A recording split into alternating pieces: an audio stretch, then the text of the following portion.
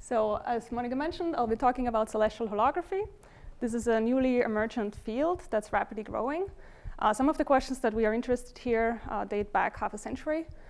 There are various topics that have been researched 50 years ago or so that have not been connected at the time, but have now been connected in the recent years. And they have led to new insights that have propelled this program, which goes under the name of celestial holography. So there are various insights from different areas of physics, coming from quantum field theory scattering amplitude, from questions that you ask in GR about symmetries of spacetimes and conserved charges, and conformal field theory. And all these different aspects in these different fields have come together and have been connected in various contexts, and they have fueled this program, which is about understanding holography or quantum gravity in asymptotically flat space. So many of us are interested in understanding quantum gravity.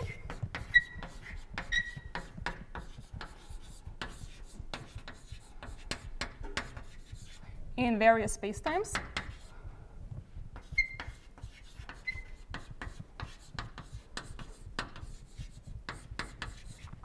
So in spacetimes where we have a negative curvature in de Sitter space, we understand a lot about quantum gravity in asymptotically flat spacetime. And in particular, we have learned a lot about near extremal black holes.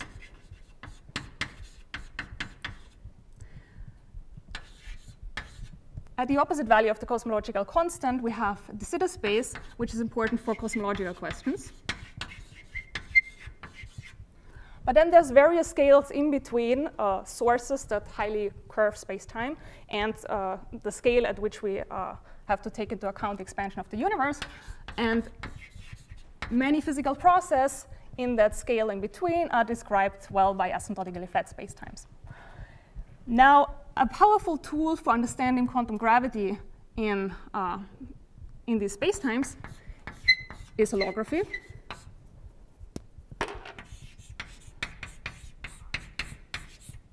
Which is the idea that quantum gravity on some manifold, M, has a dual description in terms of a field theory that lives on the boundary of the space-time. Now, for anti-de Sitter space, the boundary here is time-like.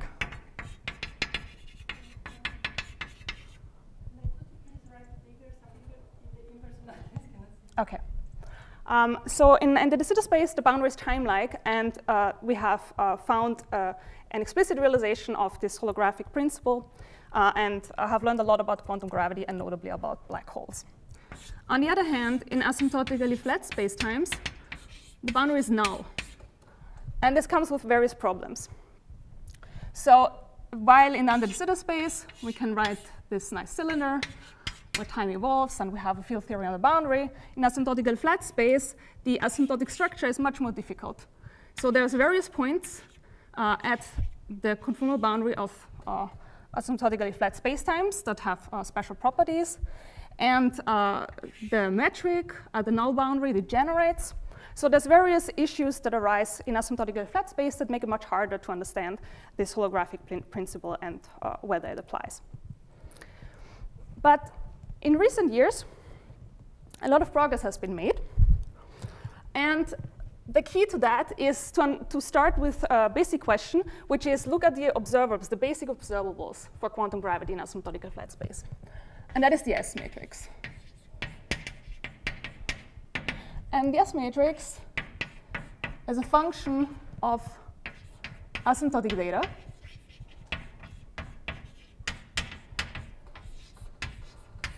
So in particular, on-shell momenta. And so it already has some holographic flavor. So let's try to utilize it. What can it tell us? So I'm going to just motivate this now and then discuss in much more detail everything that I write on the board. So if we consider scattering in asymptotically flat spacetime, we start with some initial data at the past timeline in the past, and then evolve it to the future. So we have some particles that come in from the past, then scatter, and then move out to the future. And they will hit the future at a point on the sphere. And so the asymptotic data will be described by where these particles enter and exit on this two-dimensional sphere. And this is the two-dimensional sphere that if we point towards the night sky, we have a sphere at infinity. This is called the celestial sphere. Now, you might think that each of these asymptotic data will be described by a different two-dimensional sphere. But recent insights, and that comes from the last couple of years, have taught us that actually we should think about the initial and the final scattering data as living on the same celestial sphere. Let me draw this sphere.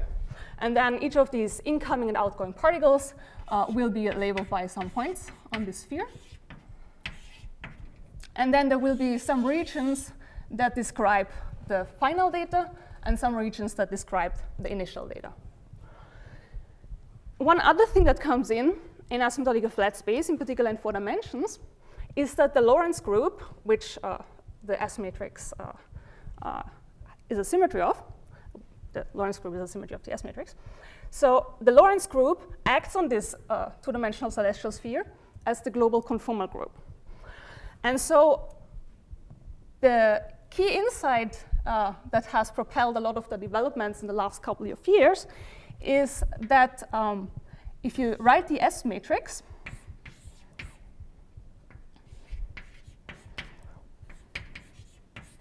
in 4 dimensions, in a new kind of basis that makes this fact that the Lorentz group acts as the conformal group manifest, then the S matrix can be shown to be equivalent to a correlation function on the sphere of some operators that are inserted at the points on the celestial sphere, which I will denote by W. Just a second, Monica. I'm just finishing writing the equation.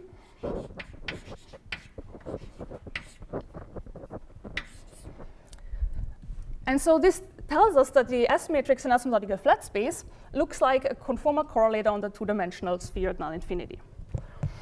And so the conjecture is that 4-dimensional quantum gravity can be described by a two-dimensional, by theory that lives on the two-dimensional celestial sphere. So we call this theory celestial CFT, conformal field theory, because of this property that the Lorentz group acts as the conformal group. Sorry, Andrea. Yes. When you're saying that these theories all live on the same sphere at infinity, do you mean that you can just use the translation operator along scribe plus to connect them, or do you mean something else? What I mean exactly by this statement will become clear in a few moments. It has to do with understanding that to have a well-defined scattering problem, you need to know how fields that are defined at the past boundary and fields that are defined on the future boundary are related as you go near this point, which I will explain in a moment, is spatial infinity, and you need to know how these fields translate into each other.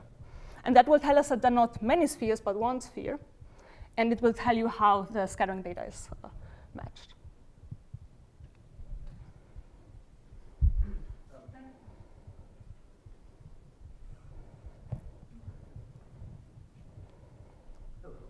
Hi. While we're trying to figure out the puzzles of this asymptotically flat holography, can't we just move down one dimension and make life simpler? You mean to 3D? And then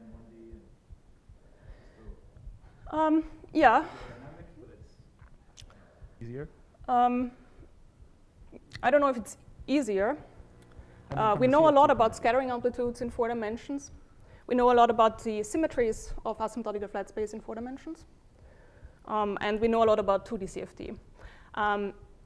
You would like to have a dictionary between 3D observables and the 1D CFT. You could think about that. Some things might be a bit singular, maybe. And one other thing is here that in 4 dimensions is very rich because we have infrared divergences. And a lot of the insights that come from that have been propelling this program. But you could, so this statement, the statement that of holography in asymptotic flat space is not restricted to 4 dimensions, this map from 4 to 2. In particular, the more general statement would be that quantum gravity in d dimensions is dual to some theory that lives on a co-dimension 2 sphere. So here you could ask these questions. So some of the things like discussing asymptotic symmetries, if you use a coordinate-dependent formulation, then they will depend on which dimensions you are in, and could look very different in different dimensions. In general, do you feel like 3D, 1D would be easier or harder? I feel maybe technically it would be simpler, but maybe conceptually less simple. I think conceptually it might be more tricky, but I haven't thought too much about that. So. You're having something to say about the S matrix, so how would you be defining the S matrix in 3D where the gravity doesn't propagate? Yeah, exactly. So conceptually it sounds more tricky. We know it's rich enough that there's something going on. So in ADS, it certainly there's plenty to learn. I would just, without knowing so much about it, I would think 3D is not completely trivial, that this just evaporates as a problem, and 1D CFT is a real thing too. So that's why I said it. A lot of us like 2D CFTs. Yes. And so that's one. I don't think you can define asymptotic scattering states in a 1D in 3 dimensions. I don't think you can define such states at all. Even in conformal free theories in 4 dimensions, you cannot define those. So I think that's the problem. And I think it's impossible to define asymptotic scattering states in a 3D in 3D gravity. Without a boundary. I mean, with certain types of boundaries. You mean in this flat case? Yes. Yeah. Okay, so we see this is a very interesting topic. Yeah. Okay, so good. So here the statement was that there is a new basis for 4-dimensional quantum field theory scattering in which the S matrix takes this form.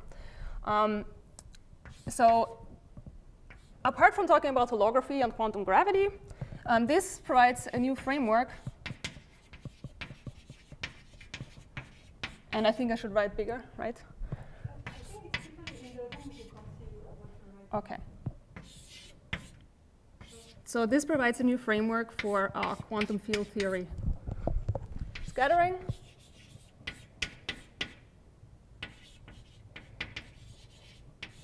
Because it recasts the S matrix in a basis where different kinds of symmetries become manifest.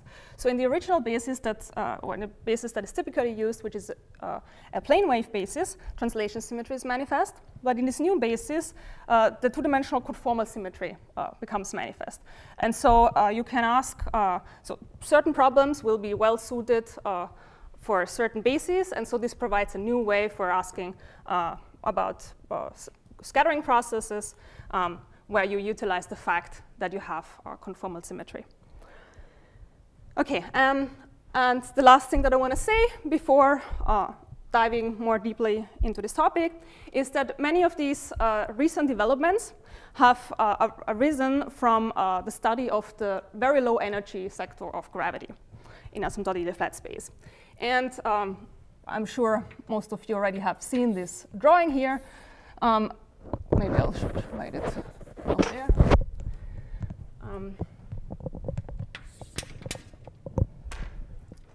Which relates different aspects of the infrared of gravity. So on the one corner, we have what's called asymptotic symmetries.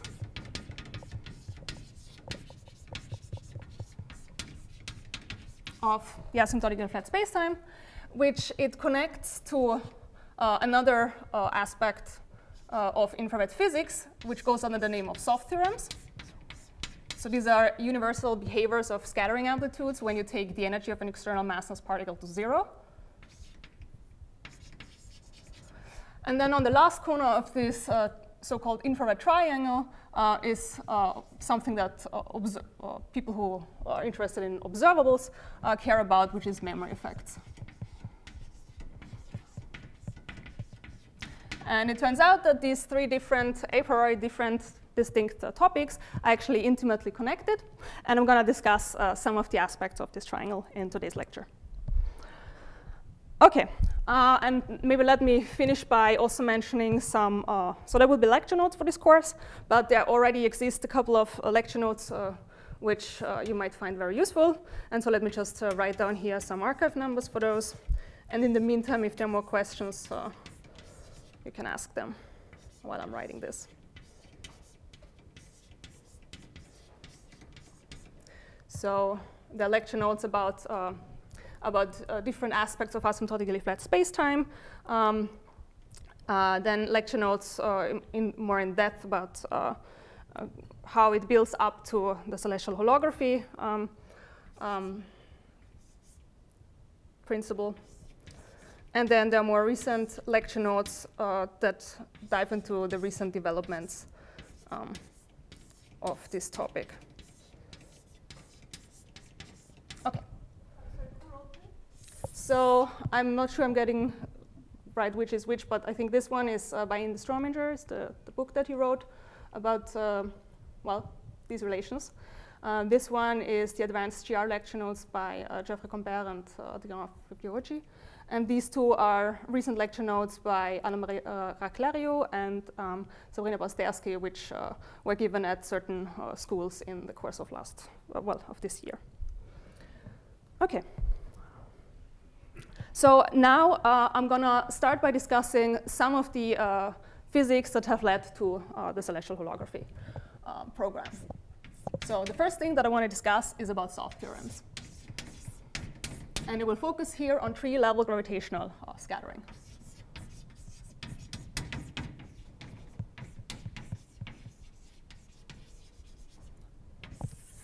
So in a gauge theory of gravity amplitude, there exists universal behaviors of the amplitudes when you have an additional gauge boson, so in this case a graviton, and you take the energy of that graviton to 0. So let me draw a picture here of a scattering amplitude of n particles labeled by the momenta p.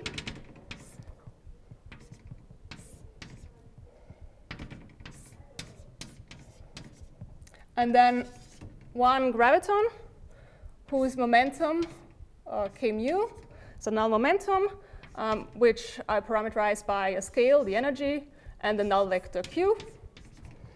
And it also has a polarization vector epsilon mu nu with a plus or minus polarizations. Now the statement is that if I take here the energy of this graviton to 0, then the amplitude factorizes into 1 without that extra graviton and the prefactor. And this prefactor takes the following form for gravity tree-level scattering. There is a pole in the energy. Then there is what's called a soft factor, which depends on the helicities plus minus of the graviton whose energy we're taking to 0. And this will be an n-particle amplitude, so that's why I label n.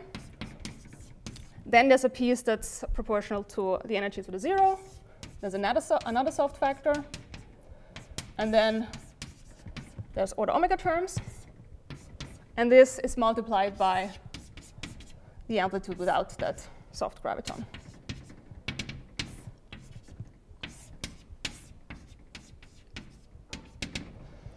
OK, so let me explain what these factors are. So the first one, S0, is given by the coupling, kappa, which is square root 32 Ig.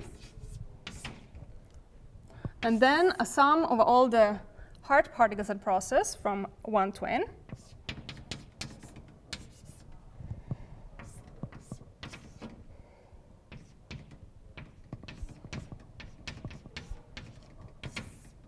Given by this factor of the momenta dotted into the polarization tensor.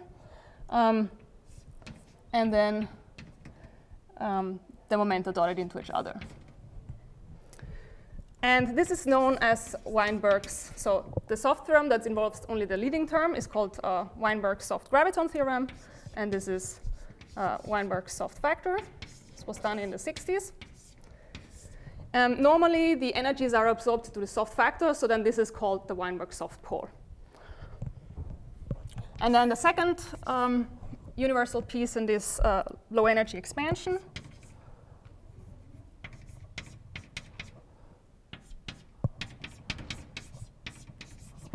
is again given by a sum over all the hard momenta.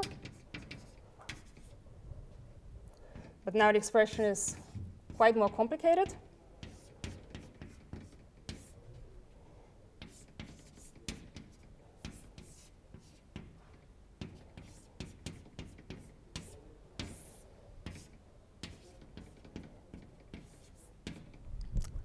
And this was only found very recently by Cachazo and Strominger.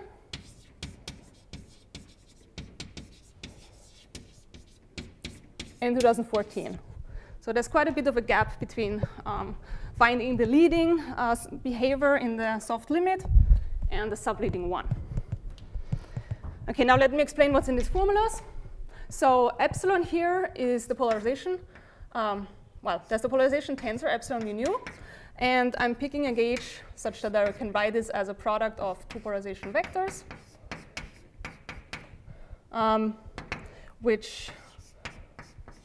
where the gauge that I pick is the transverse symmetric gauge.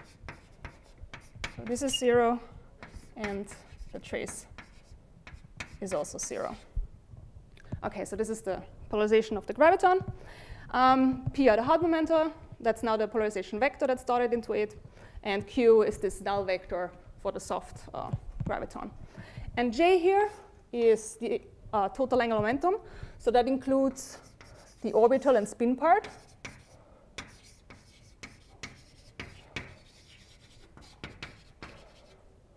And it's given by an operator acting on the remaining amplitude, which is just given by this expression in the momenta. It's antisymmetric. And there's also helicity terms if we're not talking about scalar hard particles in the remaining amplitude. Okay, so that's the statement of the soft graviton theorem. If you have an amplitude with n particles, one graviton, you take the energy of that graviton soft. Then there's universal pieces in this low energy expansion. And these universal pieces are described by these leading and subleading soft factors, which contain the momenta of the hard particles and the angular momenta of the hard particles. So, sorry, Andrea, yes. In your formula, the epsilons are the tensor or the vectors? This is the vector. Those are the vectors. Yeah, this is also a vector. So I could have written it in with the polarization tensors, but it's quite convenient, and I will keep using this for most of the course, which makes certain structures manifest. Can you also tell us how much are these formula proven? So do they hold perturbatively to some loops, non-perturbatively? Yes. So the leading one is universal. The subleading one gets a one loop correction, but it's one loop exact. So by universal you mean non-perturbatively? So both. Actually, there's another term here which is also universal. So that means it doesn't depend on the particles, the other particles. The subleading term receives loop corrections, but it's one loop exact. I see. And we'll talk a bit more about that later. So the first term, does it hold to any order in perturbation theory or even non-perturbatively? By which you mean? I'm talking here about perturbative scattering amplitudes. Okay. So the first term holds to all orders in perturbation theory. And the second one is correct to 3 level. The one loop correction is known. And it's known also that there's no more corrections beyond one loop. Is that the statement? Yes, I believe that's the correct statement. And then you're saying that there's some additional universal terms? Here there's another term, which I have it in the lecture notes, but I'm not going to bother with it here. The so-called subleading soft graviton theorem. The reason why I will not bother with it here now is that the first two soft theorems, the leading and the subleading one, have an interpretation as asymptotic symmetries, while the subleadings of graviton, the situation is a bit less clear. Well, actually quite a bit less clear. I see, but so I presume just from a scattering amplitude point of view, so you have some S associated to that subleading guy, and that theorem is known, what, to 3 level, to 1 loop? That is also known. So that was also in this paper here. But I think it is not one loop correct, one loop exact. I see. So it's known to tree level, and it's not. All of what I'm doing here on this board is tree level. And we can talk about loop corrections. We can talk about multiple soft limits, because there's interesting stuff that happens when you don't only take one graviton or other theories to 0. And then in some cases, it depends on the order in which you take it to 0. So there's a lot of stuff going on here.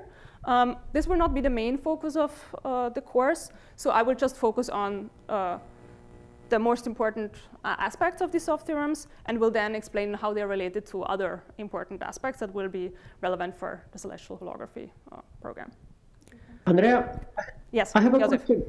The leading term, the omega to the -1, yeah. What's the physical interpretation of that? Because if you have an amplitude which is finite, this will look like it goes up. Yes. I'm just trying to get some intuition. Why do you have a divergent term as omega goes to 0? Because, I have nothing as omega goes to 0. The graviton is there. So if you multiply this whole amplitude by the energy of that graviton, then this is the only term that remains. And this term, we will see later, will be, you can write this term. So this is then a universal factorization of this amplitude. And this term, so here you have an insertion of a soft graviton, which you can then write as the amplitude without the graviton times something. And that something we will interpret later as a word identity for an asymptotic symmetry. And that asymptotic symmetry will be, as a teaser, will be a BMS supertranslation symmetry.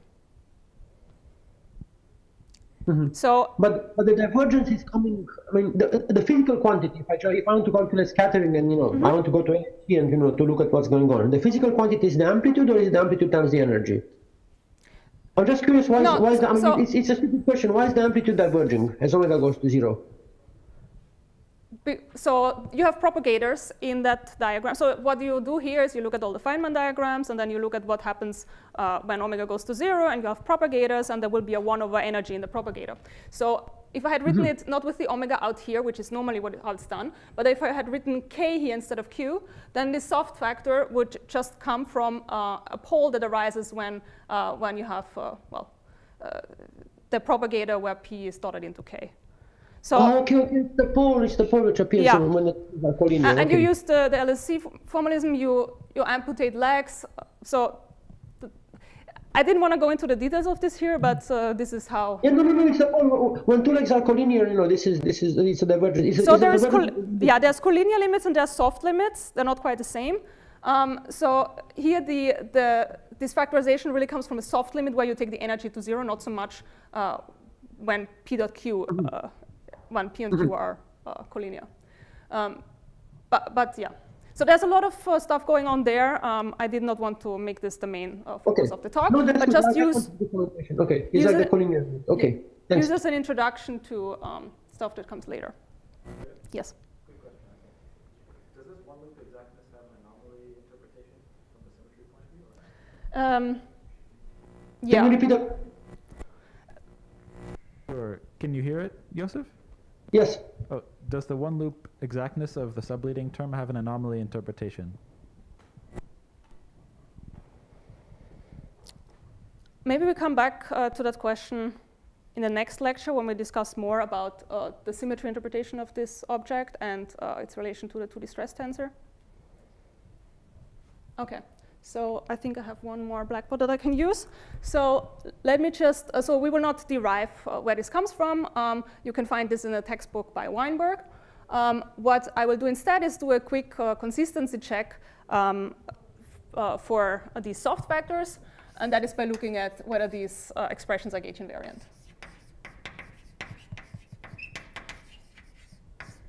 Okay, so that means if we shift the polarization tensor by something that's proportional to q. And let me do a symmetric combination. Then we should find that the original amplitude goes to itself plus a term, and that term should better vanish. And this is so because we have q square equals 0, and we have q dotted into epsilon mu nu. 0. So epsilon is only defined up to shifts by q, and so the amplitude should not depend on that. So let's look at that. So let's look at the first term, the first soft factor, Weinberg soft factor, and we shift epsilon to epsilon plus lambda q. Then what happens is we recover the original expression.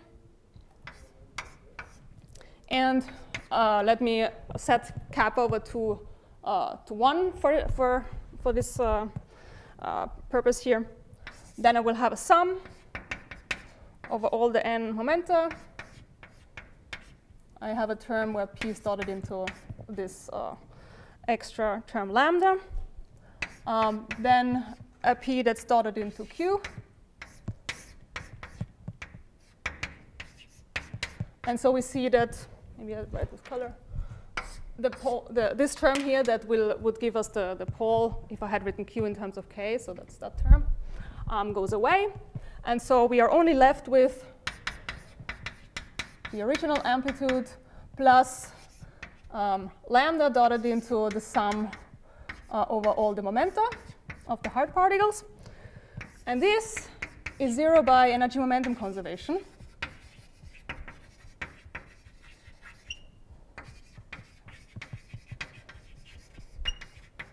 And so energy momentum conservation makes guarantees that these amplitudes and the soft factorization is gauge invariant. Now what about the subleading soft factor? Do the same thing. This becomes, and let me write this with an I here so I don't have to write it in the shifted term.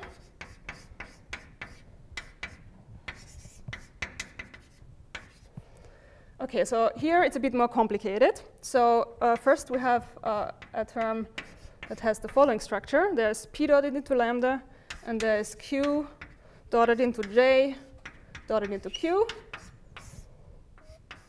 over p dotted into q.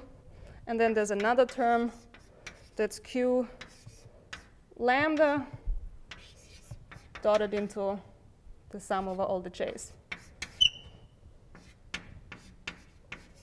OK, so the first term vanishes because j is antisymmetric. And then the second term here is angular momentum conservation. So this is 0 by angular momentum conservation.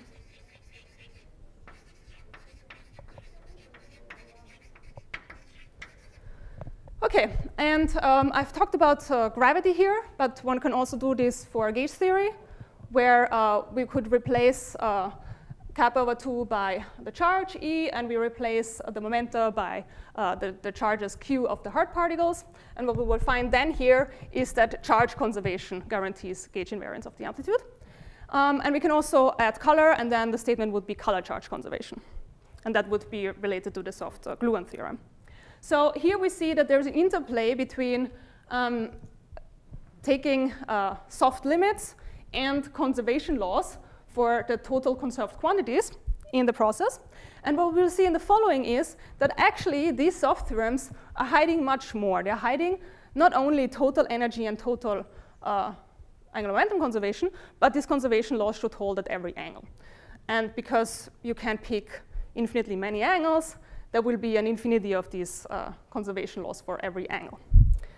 And that then connects to the other corners of this triangle. So can you see these infinite conservation laws directly from gauge invariance? No. So here, the gauge invariants are just used to show that, OK, if the amplitude is gauge invariant, then so the conservation law guarantees gauge invariance, but there are more conservation laws than the one that I just discussed. Yeah, I guess the question was, can you get more mileage from just gauge invariance and find about these conservation laws without ever having to connect it to asymptotic? So we're going to talk about certain kinds of gauge symmetries, but not trivial gauge symmetries, but ones that are physical. Is that what you are getting at? No, actually, I don't know what I'm getting. Then I'm not sure how I should answer the question. Hard to.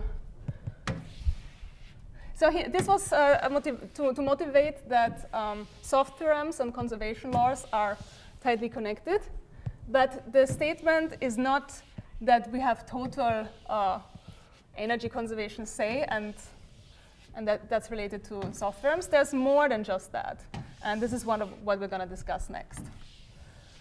So the statement is that soft terms are related to conservation laws where there are infinitely many, not just one overall, which would be the total energy conservation. Okay, any other questions?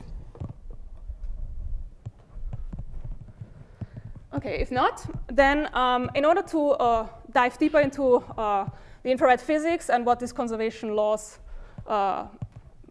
these infinitely many conservation laws mean, we have to talk about the structure, the asymptotic structure of Minkowski space on which we're doing this scattering. So the next point is asymptotic structure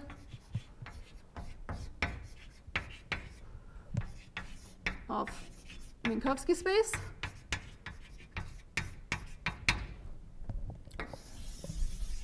Okay, so there's various coordinate systems that I will be using throughout the course.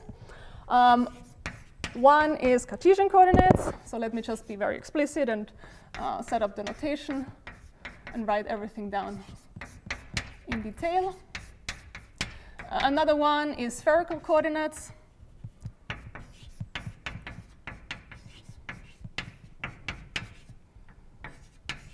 Where omega 2 is the two sphere given by the angles theta and phi. And then I will be using coordinates that are more suited to discussion of what the asymptotic structure of a Minkowski space is and what the causal structure is. And so in order to, these coordinate systems are very nice for certain questions, but they're not very good at knowing about causal motion, and they're not well suited for discussing the physics near the boundary of asymptotically flat space. So the first thing to do in order to get there is to introduce null coordinates, which make much more manifest the causal motion. So we have u, which is given by t minus r. This is called the retarded time. And we have v, which is t plus r, called advanced time. Am I writing big enough now for the in-person audience? Okay, good. So these coordinates have ranges where u and v go between minus infinity and plus infinity, and u is smaller than v. And in these new coordinates, the metric looks like this.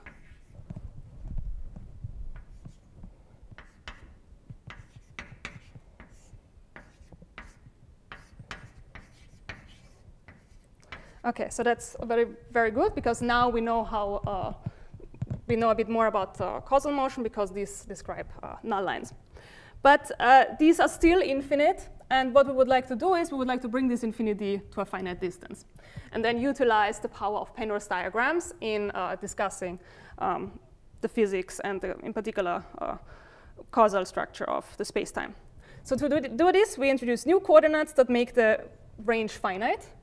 So we take u to be the tangent of another coordinate, couple u, and v the same. And now the coordinates capital U and v, they range between minus pi over 2 and plus pi over 2, still with the condition that u is smaller or equal than v. Okay, so now the line element takes the following form. There's a prefactor that's 1 over cosine squared u cosine squared v, multiplying minus 4 du dv plus sine squared u minus v d omega 2 squared. Okay, so here we have out front something that is infinite at the, well, that is infinite at the boundary, but we can rescale this whole metric by multiplying by this, the inverse of this factor. And that new metric is then what we'll describe for us a compactified Minkowski space. It will also be useful to introduce another set of coordinates where we introduce new time-like and radial coordinates. So let me call capital T the combination of u and v, and capital R the combination of v minus r. T will then be between minus pi and plus pi, and r will be between 0 and pi. Sorry? V minus u. Yeah, thank you. And then the metric, let me just write omega minus 2 of t and r. And then it's given by minus dt square plus dr square plus sine square r d omega 2 square, where this piece here is locally a 3-sphere. And this whole metric we understand to be conformal to a patch of R times S3. So once we remove this conformal factor by rescaling it, the metric will be compactified into a finite range. And we can draw this on a cylinder where time goes in this direction. We have plus pi here, minus pi here. R is, let me put it, R equals pi over here, and R equals 0 over there. And then let me draw this finite range on the cylinder.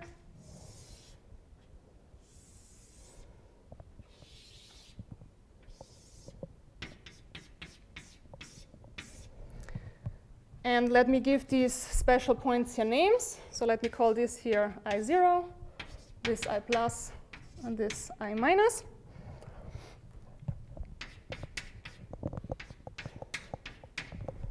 And let me maybe denote R goes in this way. And it's 0 here and pi over there. OK.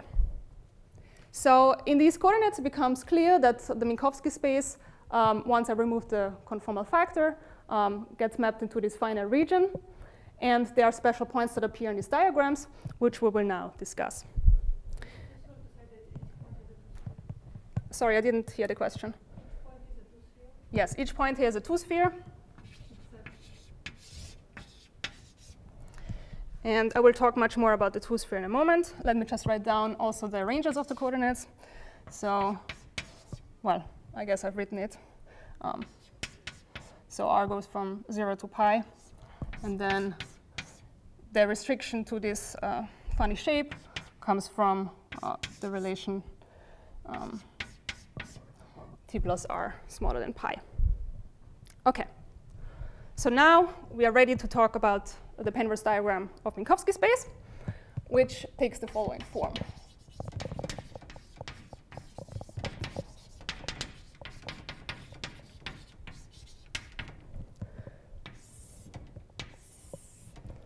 OK, so we have this triangle because of this relation here, which let me write it maybe also in these original null coordinates, the capital U and capital V, just as a reminder. So minus pi over 2 is smaller than U, which is smaller equal than V, which is smaller than plus pi over 2. OK? T goes up, and R goes to the right. And these boundaries here on the side are the directions of U, V, down here, and U up here. And V is plus pi over 2 up here, and U goes in the range that I have essentially written here, minus pi over 2 plus pi over 2. And for this lower part of the side length here, U is minus pi over 2, and V goes from minus pi over 2 to pi over 2. OK, so these capital U and V coordinates are finite, and they range from minus pi over 2 to plus pi over 2. Let me also write where T and R sit in this diagram. So T is minus pi here, and plus pi here, and R equals 0 is here along this line, and R equals pi is here. And now the special points that I have drawn here, maybe I'll put them in color.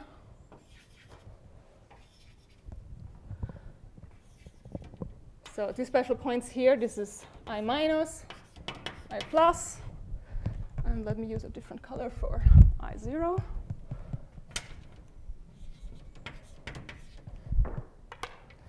And then we can also draw in this diagram in the original coordinates that we had in the very beginning, t and r. We can draw lines of constant t and constant r. So these are lines of constant r.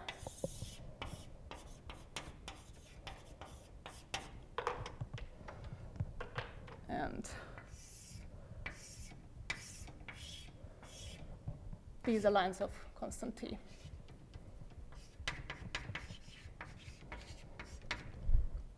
OK.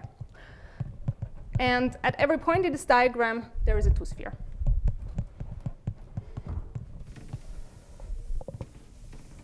Any questions on this Penrose diagram while I erase the boards?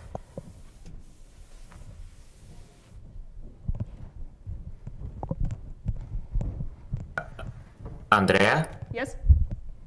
Is I0 also a two-sphere? No. I0, I plus, I minus, those are points. The other side lengths that I haven't given a name yet, which are parameterized by u and v, they are surfaces. OK, so I0, I plus, I minus points. But these points are singular, and we'll come to that in a moment.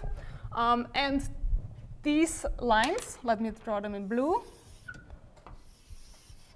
which are called scri plus and scri minus.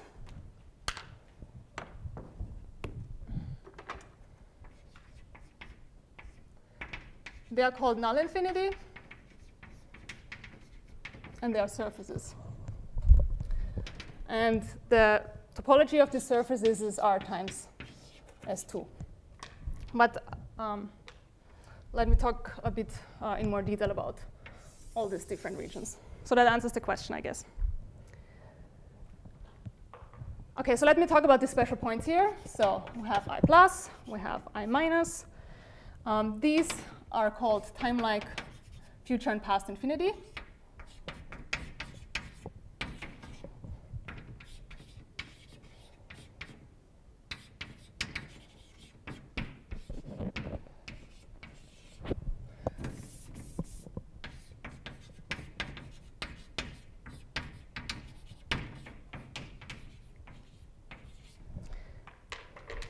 And they are reached by taking t to infinity, so the original coordinate, and r fixed. And similarly, past time-like infinity is obtained by taking t to minus infinity and holding r fixed. Then we have this special point out here, I0, which is called spatial infinity. And it is obtained by taking r to infinity while holding t fixed. And then we have these surfaces in between, scri plus and scri minus. Scri plus is called future null infinity, and scri minus is called past null infinity. And they are obtained by taking r to infinity while keeping u fixed for the future, and r to infinity keeping v fixed. Andrea, stupid question related to Bogdan's question. I mean, you know, if I stay in R4 and if I stay in our space-time and I go to a fixed radius, so I have like, you know, a 20-kilometer circle, and then I take t to infinity, this should remain a circle. It shouldn't shrink to zero. It shouldn't become a point. So when you say that I plus is a point and I0 is a point and so on and so forth, you know, if I just go to 20 kilometers, I look at a 20-kilometer circle, I keep R fixed, my circle is still 20 kilometers, and I go all the way to infinity. I let time go to the end of time. That circle is finite size. Why would that be a point? This is the conformal manifold, right? Yeah, so we have compactified Minkowski space to this finite range, where this is finite in the capital U and V coordinates. But I should say in the small U and V coordinates, these points are still reached in, well, for infinite values.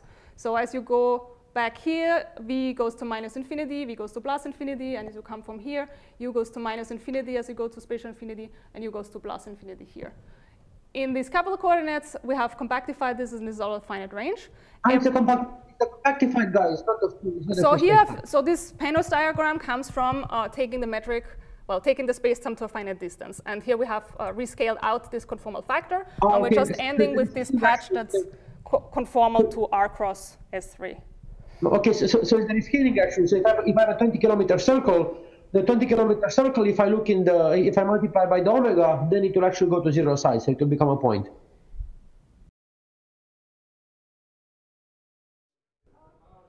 Okay, so welcome back for those who are remote. The technical problems have been resolved. There will be no more closed time-like curves. And we continue now with unpacking the Penrose diagram that I've shown here to make a bit more clear where the two-sphere sits. And also, I would like to talk a bit about how particles behave in the spacetime. So I've drawn here now a full diamond where the U and V coordinates parameterize these side lengths, and past time lag infinity and future time lag infinity are at these bottom and top corners, and spatial infinity I0 is out here. And then these the connecting surfaces here are square minus and square plus, past and future null infinity. And in this diagram, what happens is that the two-sphere is now described by a pair of points, one on the left to R equals 0 and one on the right. So let me draw one point here with an X and another one with the dot. So this will be respectively the north pole and south pole of the two-sphere. So if I draw a two-sphere in full, this minus 2, and I have the south pole with an X and the north pole with a dot. And so this is how it relates in the Penrose diagram. So I've drawn here a two-sphere. It's a bit misleading because there looks to be also a two-sphere at I0, but I0, as we discussed before, is given by a point where R equals 0 and pi correspond to the north and south poles of the sphere.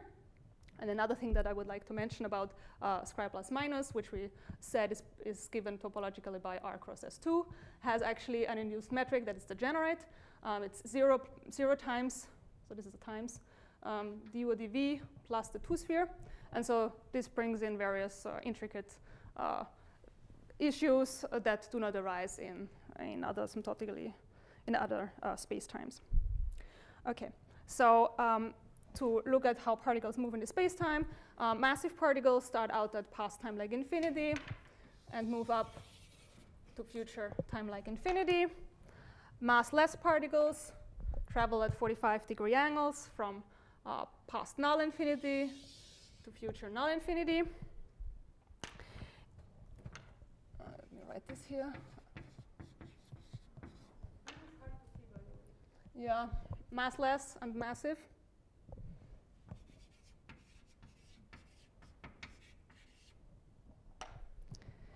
And I will also denote here the boundaries of null infinity. So at square minus, when the coordinate v, the null coordinate v, goes to minus infinity, we have square minus plus. You say it's hard to see? Yeah. Okay. Better? Then the future of past null infinity is denoted square, so sorry, this is square minus minus.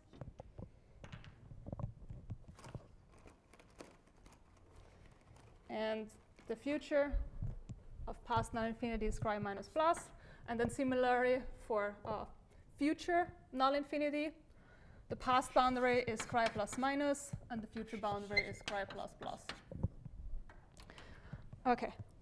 And again, the two-sphere is given by a pair of points.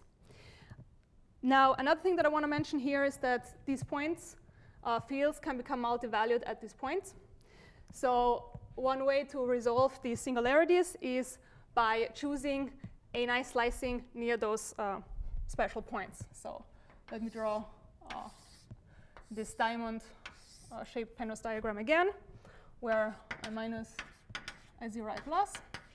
And let me also draw the light cone at u equals 0 and v equals 0. And a good slicing to resolve issues near, sorry, this is I plus, near future and past time-like infinity is given by choosing a hyperbolic slicing, which looks something like this. So this is Euclidean ADS3.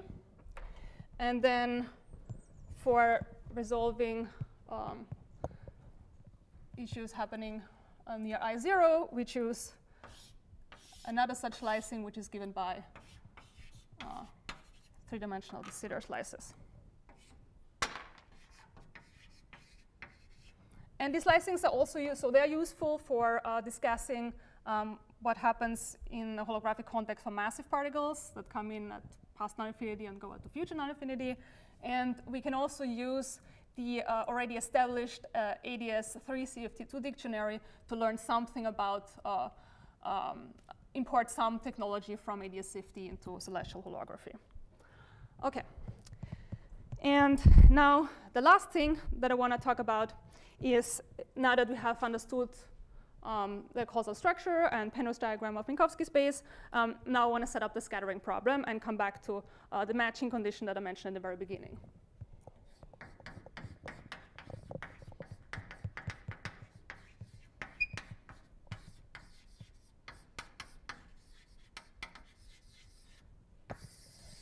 OK, so classically what we need to do is we need to find a map that takes us from the phase space on past non-infinity to the phase space on future non-infinity. In the quantum scattering problem, we need to find the S matrix that involves states defined on the past boundary to states that are described by the data on the future boundary. And let me, for this purpose, draw this diagram again. So we have stuff that comes in, does something, and goes back out.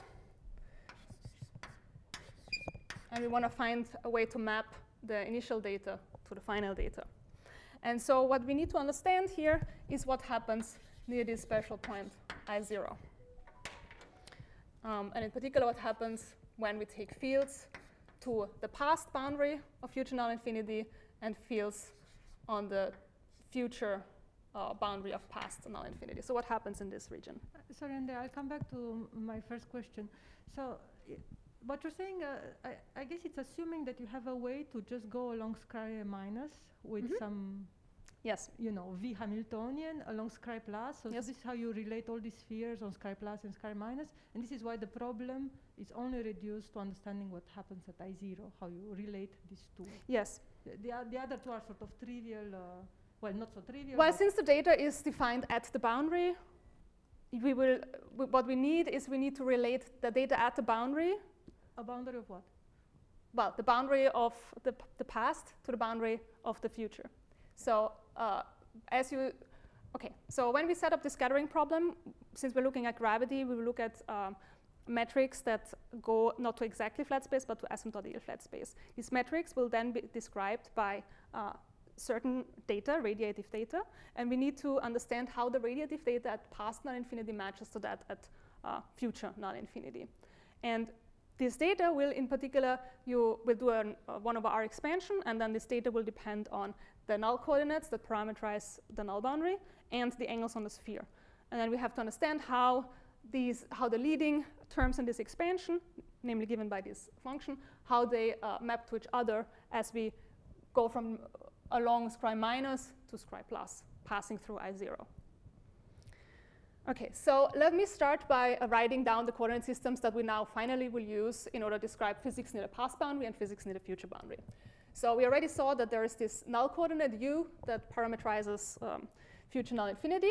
And note that I will be now writing down the metrics in the small u and v coordinates, which have infinite range. So this is the physical metric.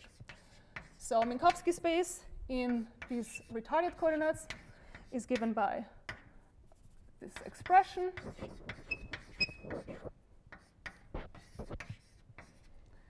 And a two-sphere, which I will now write in suitable coordinates. I'll explain in a second what that is. And then at past non-infinity the same, but now with retarded time.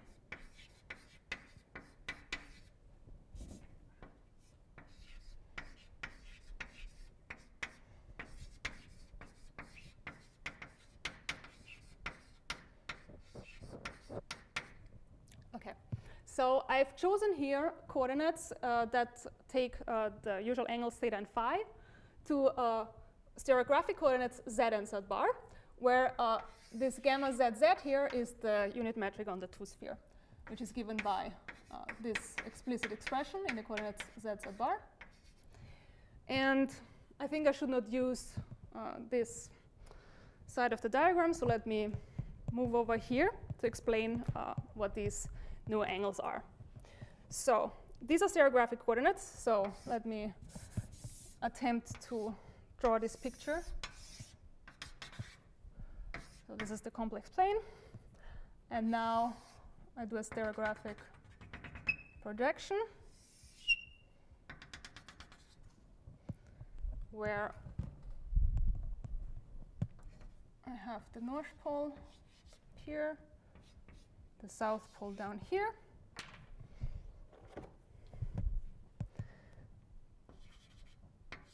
The original angle theta in the two-sphere is this. And then, okay, by doing a stereographic projection, the angle theta over 2 is down there. And so the new coordinates z will be related to the old coordinates theta and phi, which I've not drawn here, but here there's a point that's theta and phi, by the tanh of theta over 2 e to the I phi. And z bar in the signature that I've chosen, the 1,3 signature, will be the complex conjugate. And so in this diagram, let me point out special points. So here the North Pole, which is theta equals 0, will be given by z equals 0. The South Pole, which is given by theta equals pi, is given by z equals infinity. And then the point here on the equatorial plane will be given by z bar equals to 1, where theta equals pi over 2. Okay, so much for... Sorry, it's not very clear from your diagram. So normally one makes this stereographic sphere touch the complex plane. So for you, it touches it at the North Pole, or? The angle theta equals 0 will be the North Pole, and theta equal pi is the South Pole. And then a point theta phi will be given in the complex plane by this expression. Sorry, so your North Pole is not z bar equal to 0, it's z equal to 0, sorry. No, the North Pole is z equals to 0 and z bar equals to 0. The South Pole is z equals infinity. Sorry, and z bar are coordinates on the complex plane? Yeah, that's what I've So drawn then here. the North Pole touches the complex Yes. plane at the origin. It's just not very clear from the diagram. I'm sorry for my drawing skills. We don't require our speakers to have amazing drawing abilities. Yeah. Okay, so now let me get back to here. So now that we've introduced these coordinates z and z bar, let me also tell you how this relates back to the original Cartesian coordinates that we started in the very beginning, which is, to remind you, the retarded coordinates t minus r square is just xi squared, and then z can be expressed as x1 plus I x2 divided by x3 plus r. And then for the pass boundary, v is t plus r square equals xi, and z equals minus x3 plus r over x1 minus I x2. Okay, so these coordinates are going to describe the physics in the future boundary. And in particular, since if the future boundary is reached by taking r to infinity and holding u, z, and z bar fixed, this means that if we go out that way, we go out along null rays, where because u du, z, and dz bar equals 0, so the s square equals 0. And so this gives us a nice way to now do a 1/r expansion of all the fields in the scattering problem. Then when we go to the past boundary, u goes to -infinity, so these coordinates will no longer be good to describe what happens in the past boundary, and so we introduce these coordinates where we replace u by v. And then the thing that I mentioned earlier about the need to identify what happens to the fields as they approach these boundaries that meet at I0 is we need a matching condition to make the scattering problem well defined. And this matching condition, if you try to evaluate the fields and just set them equal, say that they're equal at scri minus plus and scri plus minus, then this doesn't work because this matching condition would not be a Lorentz invariant. So what was proposed by Strominger in 2013 is that you should use a matching condition, which is called antipodal matching,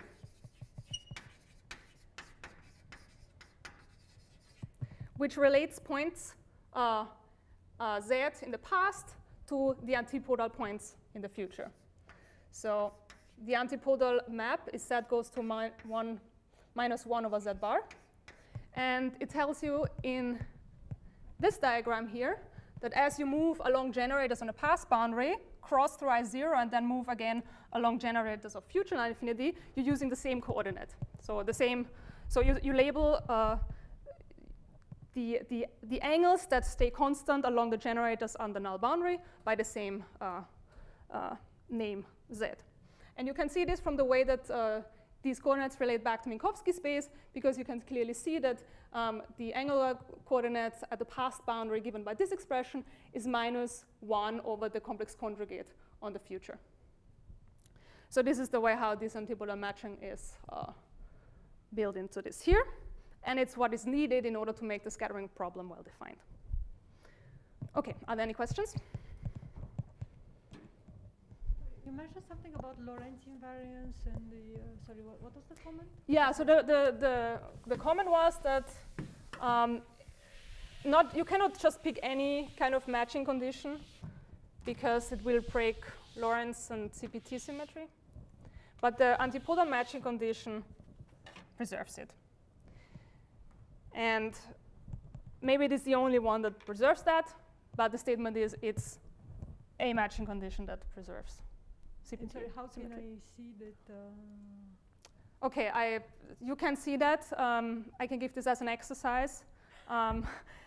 It's explained in Strominger's lecture notes, where you take, you look at, say, moving charged particles moving in the space-time, and you look at the potential that describes that, which is the Lienert-Wiechert potential, and then you describe to make sense of a scattering problem, and you will see that the antipodal matching is sort of built into this to make it well defined.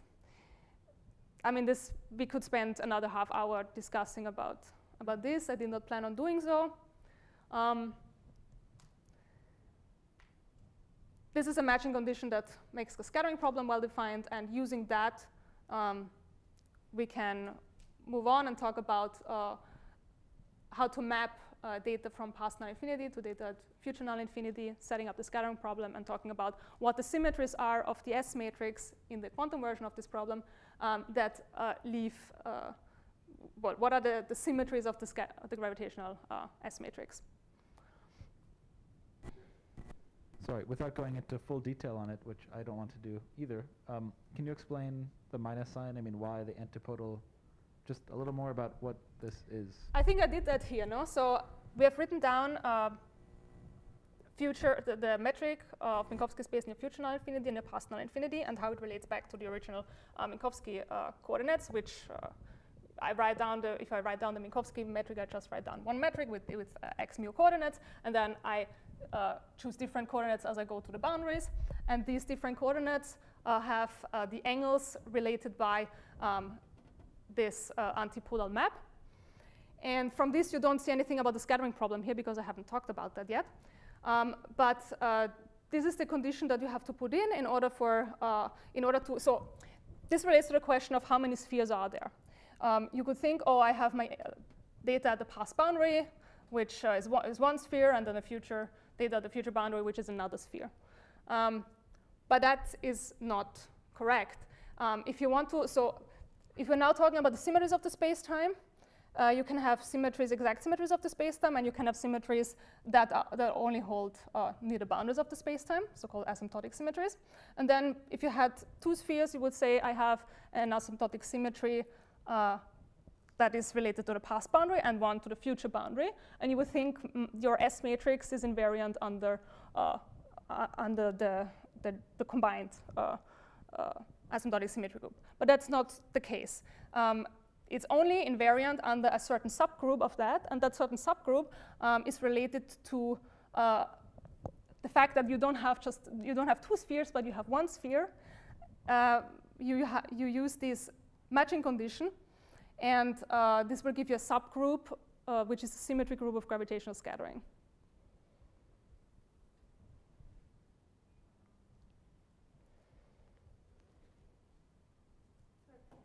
Is a correct rephrasing of what you're saying just the fact that I can see this Minkowski space as some sort of two-sphere fibered over the TR plane, and if I want to make sense of this, then I have to go through the singular point in the particular way that you mentioned.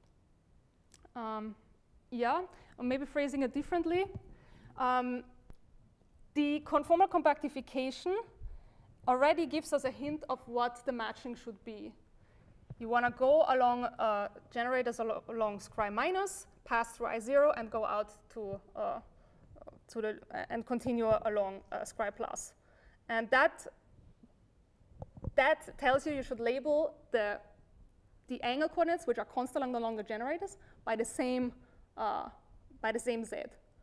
And that's what this does.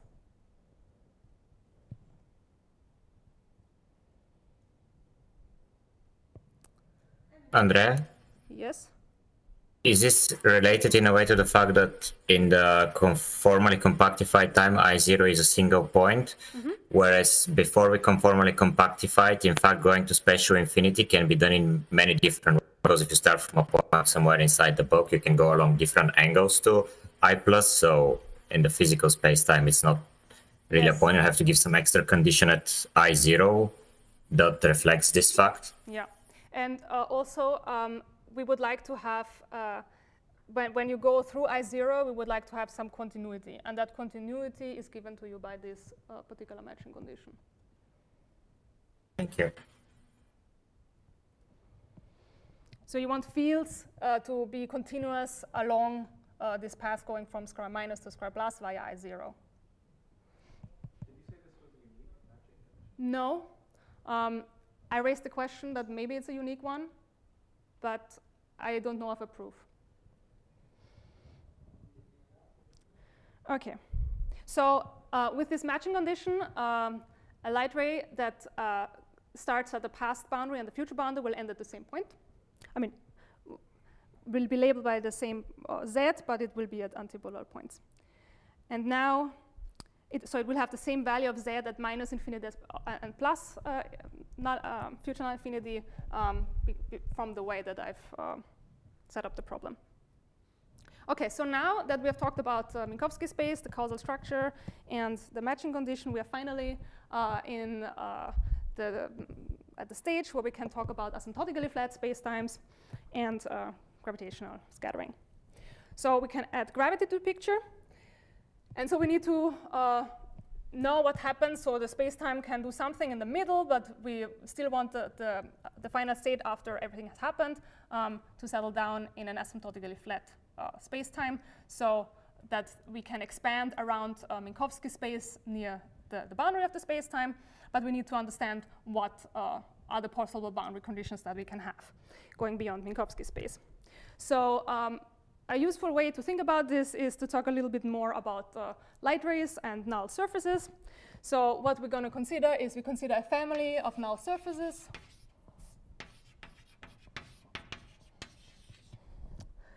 Labeled by constant u. Then we look at the normal to these null hypersurfaces, N.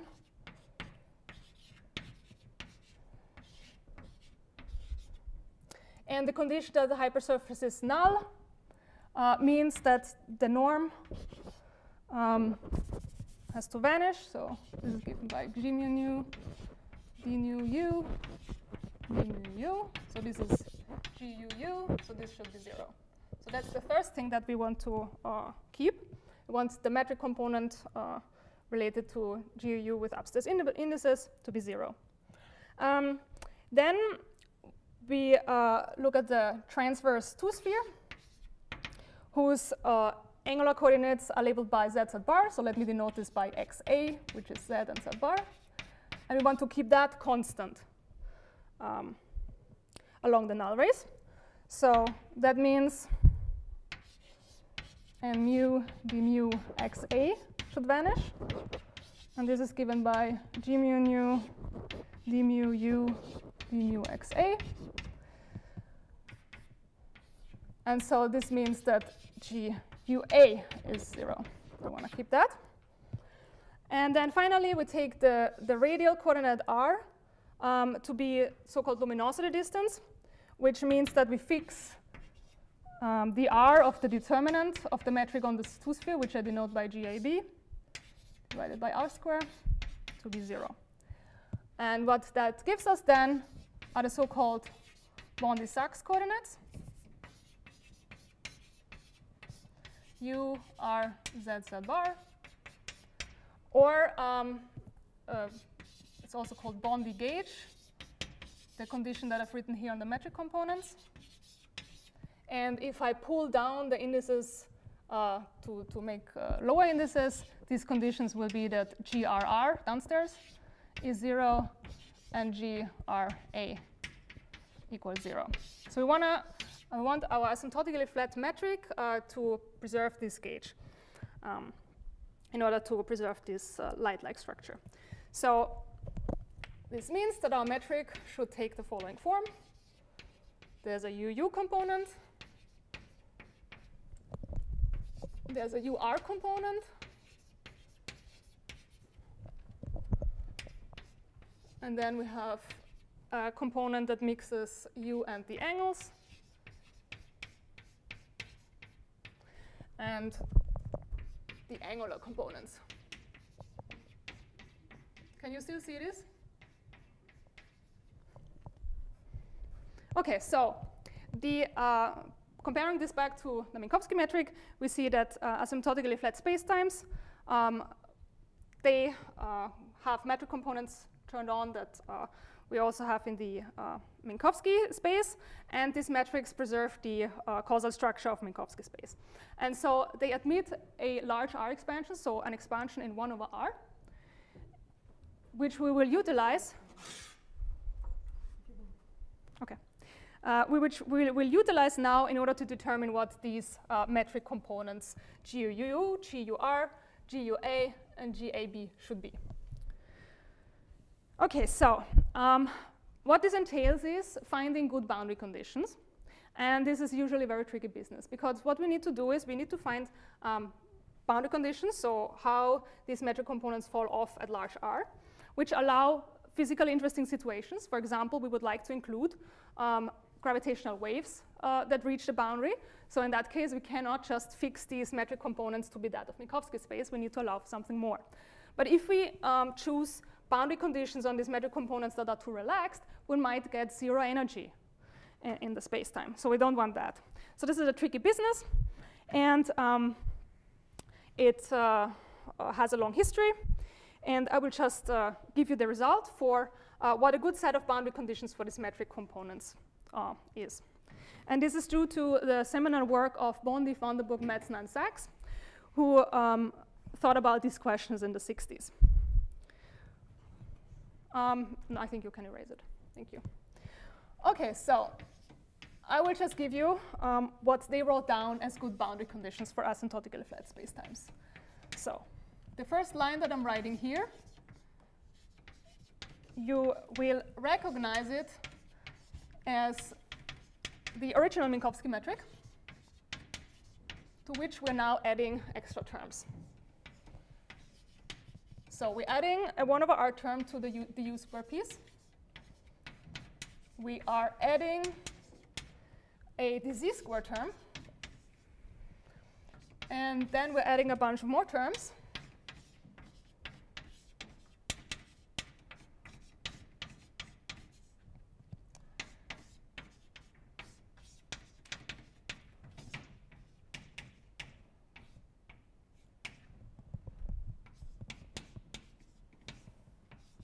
Those are 3. And we're adding this du dz term and the complex conjugate terms as well. So in particular, there's also dz bar term, dz bar square term, and the du dz bar term. And then dot, dot, dot, which would be subleading terms. OK, so let me write this out in terms of the boundary conditions for these metric components that we have written over there. So here the boundary condition would be that in addition to the -1, which is for the Minkowski metric, I have a term that's order r to the -1. For the metric component GUR, I get a -1 plus an order 1 over r square.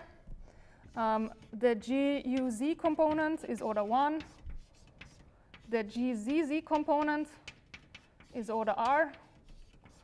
And the GZZ bar component, which has as the leading term the metric on the 2-sphere, gamma ZZ bar, also has an order 1 piece.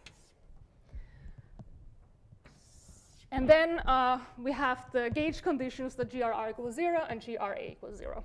And these are satisfied exactly, while these are an expansion in 1 over r. So all these metric components depend on u, r, z, z bar. We expand them in these terms. And then in the metric itself, we have now these terms, m, zzz, and nz. And these depend on u, z, and z bar. So let me give some names. So m is called the Bondi mass aspect.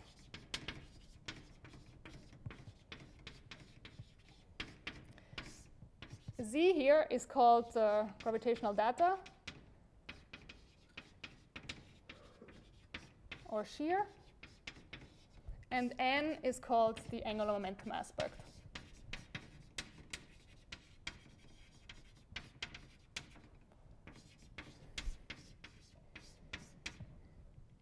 So m, so usually this is also denoted with an index b, but I'll be using a and b as indices that denote the angles on a 2-sphere, so I'll just omit it. So m and n are angular densities at future null infinity, or of respectively the energy and angular momentum, as the names tell. Z here is traceless, so gamma AB, CAB equals 0. And that comes from this other condition here that sets r to be the luminosity distance. Now, this piece is quite interesting. This describes the radiative data at null infinity. And from it, one constructs the so-called News tensor, which is denoted NAB.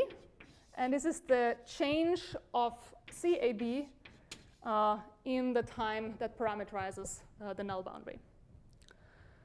And this so-called News tensor measures for you the flux across null infinity. And in a sense, it's the gravitational analog of the Maxwell field strength, which in these coordinates would be FUZ equals DUAZ. And so this is the gravitational analog. OK, so all the functions that are wrote here are functions of u, z, and z bar, but not all of them can be specified freely at null infinity. Yes. It's symmetric. It's symmetric, and it's traceless. Yeah. And it therefore contains 2 polarizations, and those are the 2 polarizations of the graviton. So this describes for you gravitational waves. OK. Maybe I should say NAB squared describes the flux, the energy flux. Okay. So not all of them can be specified freely at the null boundary, only the gravitational data can be specified freely, while M and N are related or are constrained via Einstein's equations. So we haven't said anything about the equations of motion yet. I've just set up the asymptotic expansion near future null infinity, and there is a similar one for past null infinity. But at the end of the day, we want to also have this space-time satisfy Einstein's equations.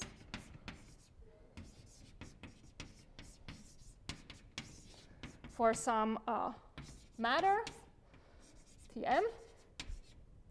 And then we also, since we imposed a fall-off on the metric, we should also impose fall-off conditions for the matter fields. I don't think it's worth taking the time now listing all of them. Just as an example, TUU should fall off as 1 over r squared, and then all the components here have certain fall-off conditions. For example, the analog thing, which takes me less time to say for the electromagnetic field, would be to take the FUZ component to a constant, the FUR component to go like 1 over r squared, and these boundary conditions will ensure that I don't have infinite energy across the boundary, and similarly here.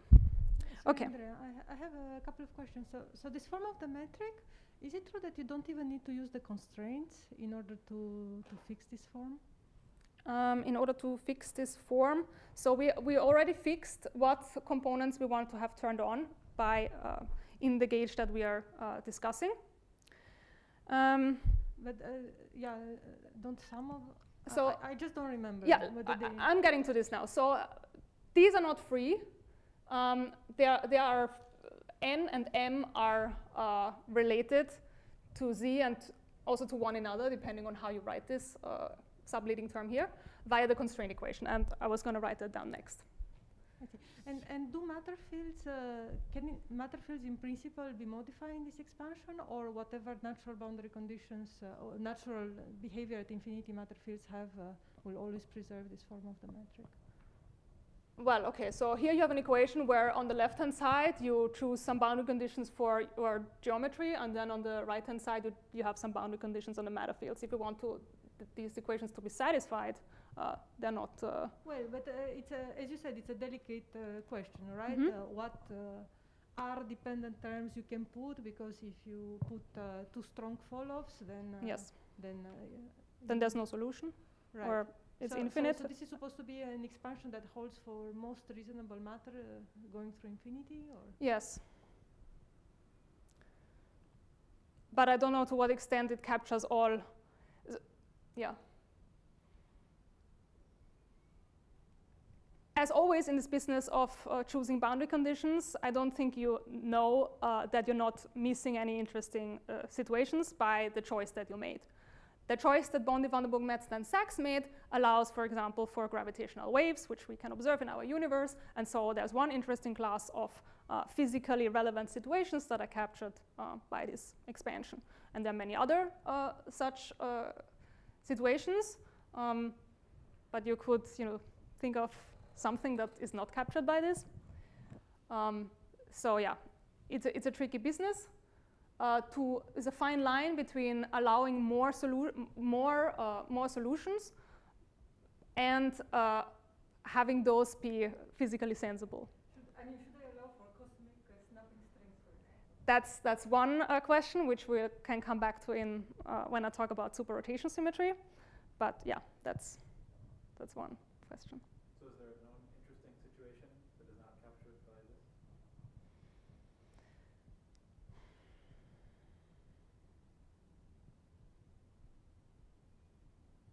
I mean, what is interesting to you? I figured I'd leave it to you. I guess cosmic snapping strings. Yeah, if that's. I wanted to know how hypothetical. Can you repeat the question? Sorry. The question was if this encompasses all physically interesting solutions, and my short answer is, well, there are other interesting solutions. How physical they are is maybe one question, but as Monica pointed out, you can have cosmic strings, and they will be important when we want to enhance the Lorentz symmetry to an infinite dimensional symmetry. And yeah, and then maybe there are others if we want to further enhance that symmetry to a full full symmetry on the two-sphere. Yeah, but it's a delicate business, and there is a lot of history. So cosmic strings break this, right? Sorry? Cosmic strings break these conditions. Yeah.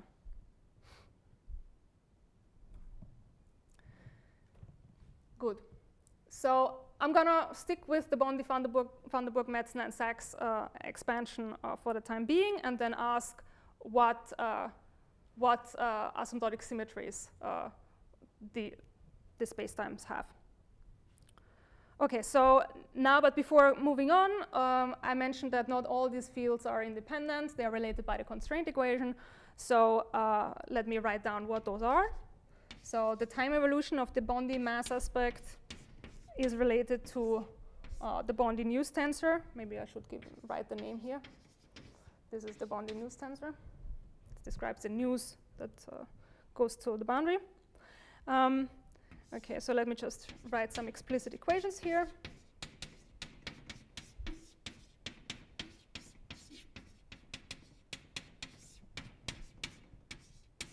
So notice that in the expansion that I'm writing, there are terms that are linear in the news, and then terms that are quadratic. And then there are also terms involving the matter fields.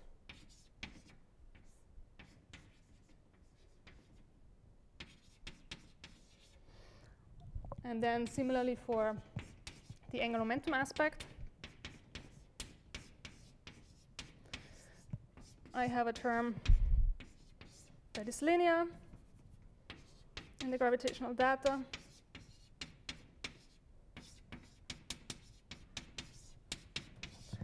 Then in the way that I've written this UZ component, the angular momentum aspect, the change of it also contains the Bondi mass aspect, and then some terms that are quadratic.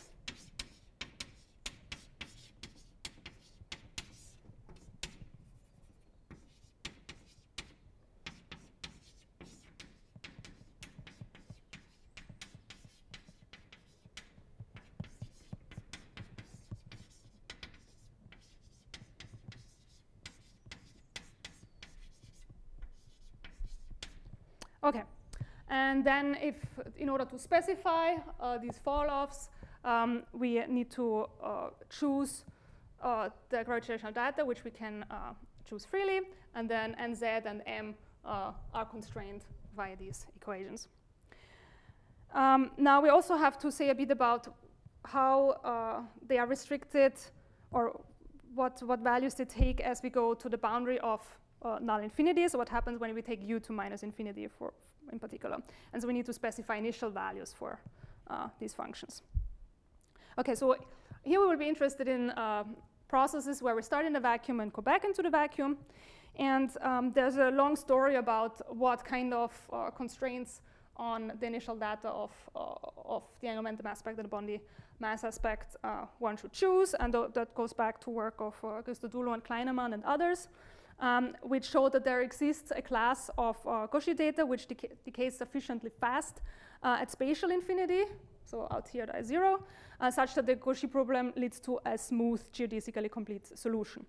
And one condition here is that the total energy is finite.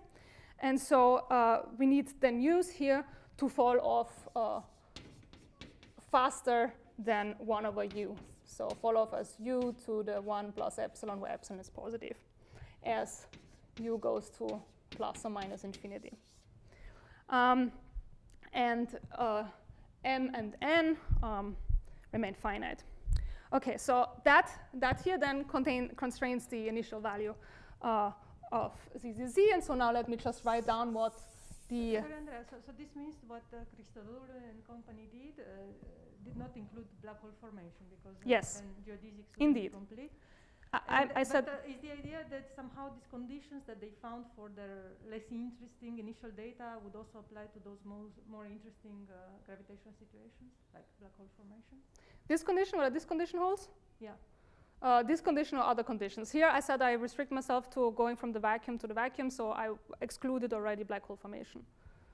I see. So the boundary conditions you're discussing are here the initial only relevant for perturbative scattering, but not for generic quantum gravity in flat space.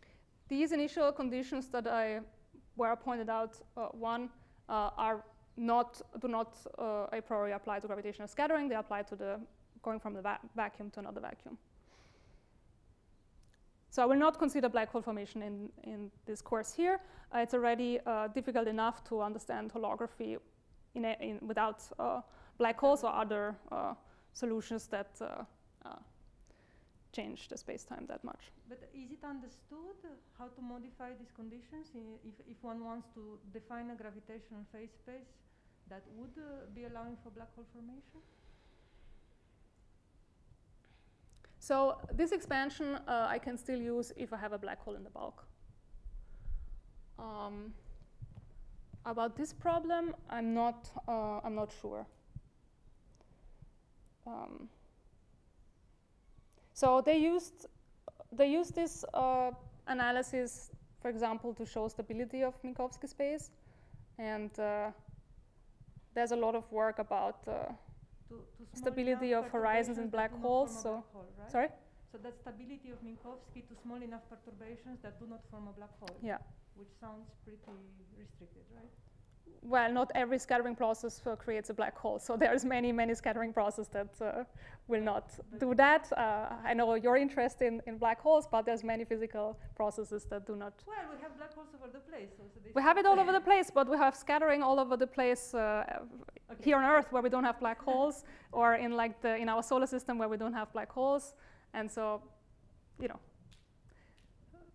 we can consider scattering without black holes too. And there's a rich story here, and it's already hard enough to understand what's happening near the boundary and whether there's a holographic principle at work here. At the end of the day, we would like to, of course, understand what happens when there are black holes too, but one step at a time. There's surely a story about this here, but I'm not aware of it. Just a philosophical comment, I guess. I think a good notion of holography will predict when a black hole will form. So to be able to see in a formalism that the black hole is inevitable at some point. As we will get to at some point, at this point, this celestial holography program is bottom-up. It uses information about scattering amplitudes in the bulk, and then infers what the corresponding data is at the boundary.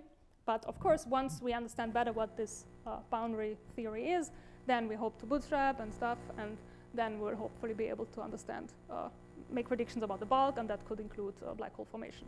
But at this point, we're not there. So, yeah. Okay, so now for the last part of this lecture, I want to now talk about the symmetries of the space-time, and then end with their interpretation.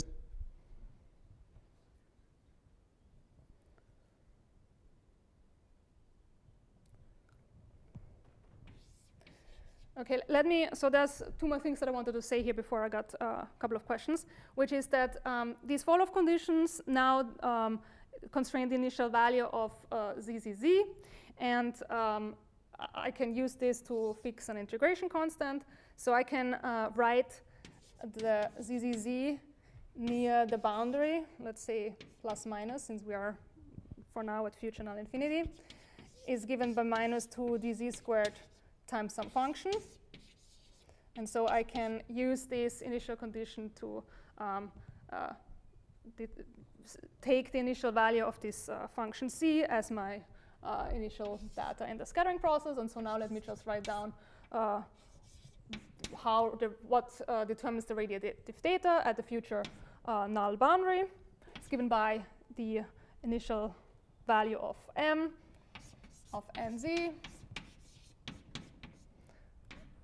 of this function c that I just introduced, and then nzz, which still depends also on u. And all of them depend on z and z bar.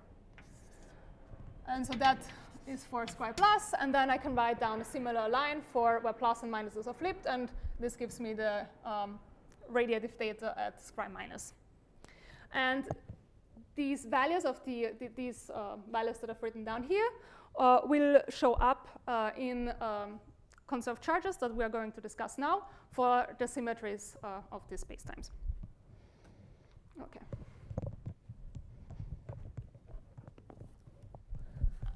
Okay, so yeah, maybe I erase first.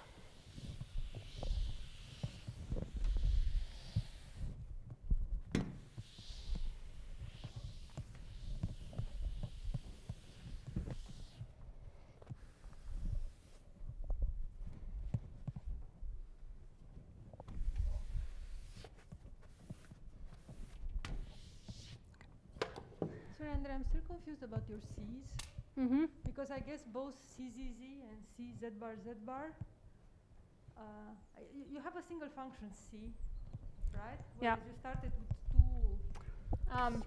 Yeah. This guy is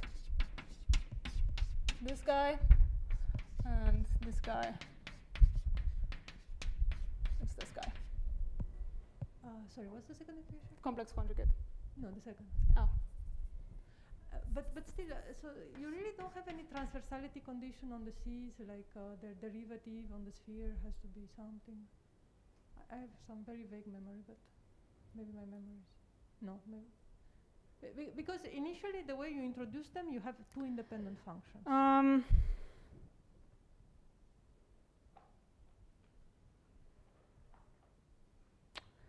I do remember a condition that relates dz of, well, oh, and I should have said, sorry, I didn't say this. This is the covariant derivative on the sphere.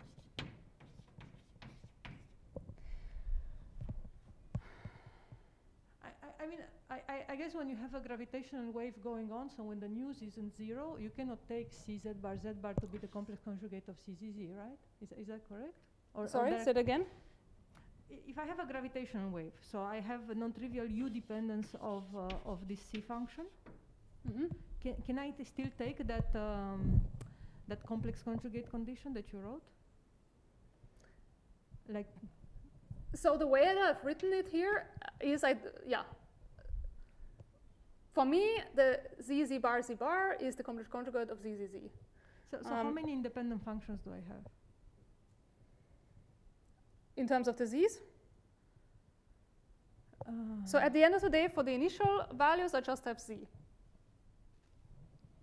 And then I have NZZ, which is still a function of U. But C is complex or real? C with no indices.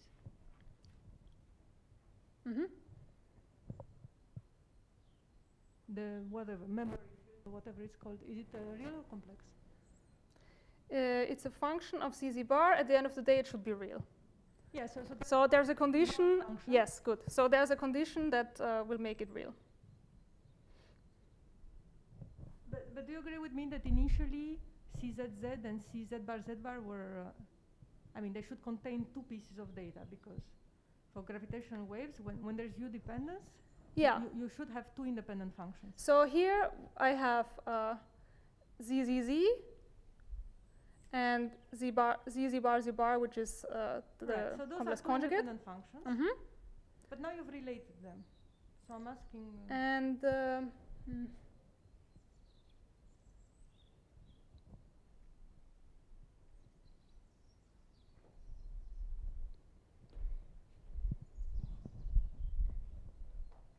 okay, let me think about this and get back to you later. We also haven't talked about the memory effect yet, so you're getting a bit ahead of yourself, or of ourselves, so maybe let's come back to that when we talk about the physics. So I've written down for you over there the Cauchy data that specifies the data at past and future null infinity. And now let me talk about the symmetries of the spacetime. So just as a reminder, we can have isometries in spacetime, and there the variation of the metric along some flow xi, which is given by the Lie derivative along this vector field xi, should be 0. And this is then equivalent to the Killing equation satisfied by this vector field. And when such an isometry exists, then we can write down a conserved current, J, which satisfies dj equals 0 on shell. And so when we take an integral over an arbitrary Cauchy slice, let me call it sigma, of this quantity, then we get a scalar quantity called the charge.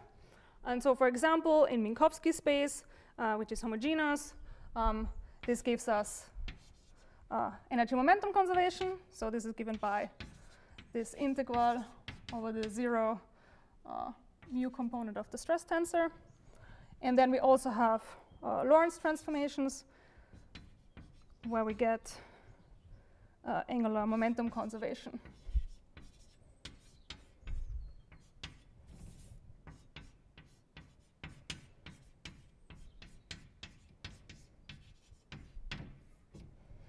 Okay, but here in these asymptotically flat spines, we don't have exact isometries, but we do have something, and that's called asymptotic symmetries.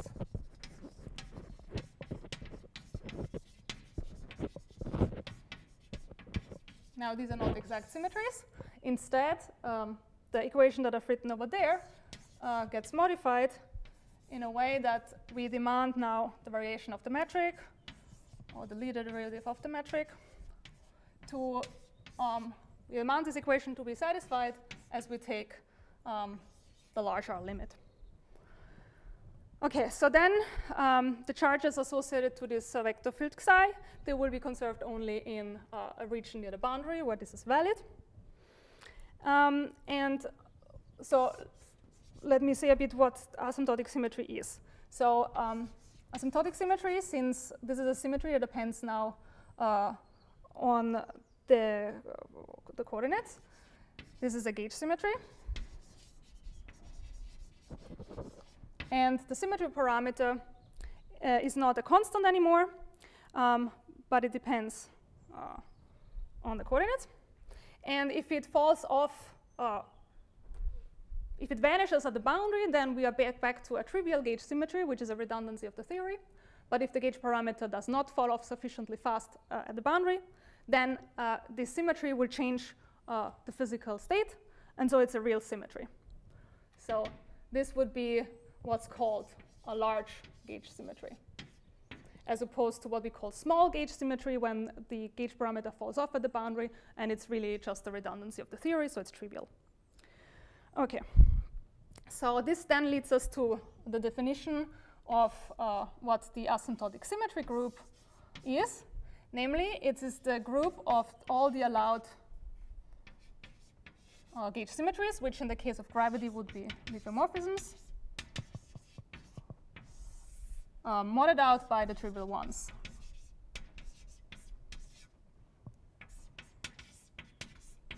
So the trivial ones are those that give redundancies that don't change the physical states, while the allowed symmetries do.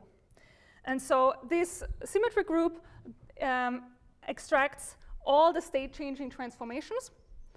And it's in that sense that it's the closest to a global symmetry in gravity, where we don't a priori have global symmetries.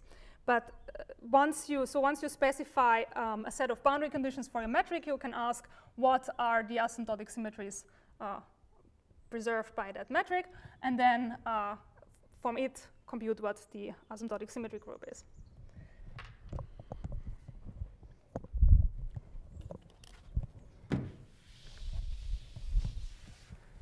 Okay. And you can do this. This is not just for gravity. You can also look at the asymptotic symmetry group of gauge theory.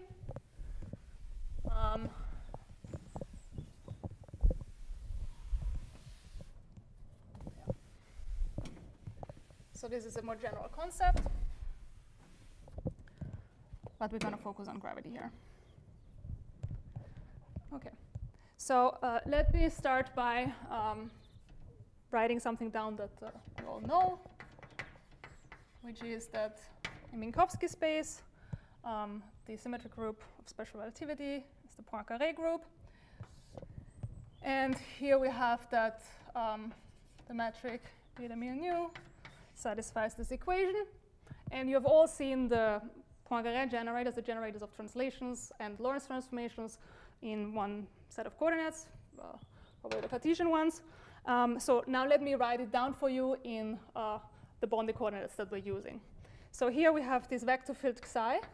So I'm solving for this vector field xi and get the following expression.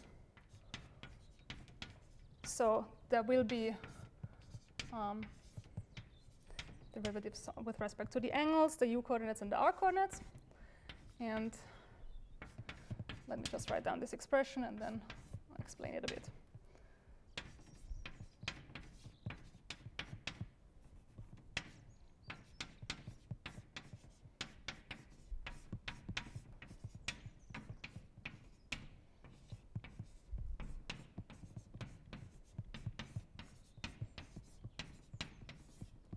OK, so that's the first part, which captures Lorentz transformations. And then the second part will capture translations.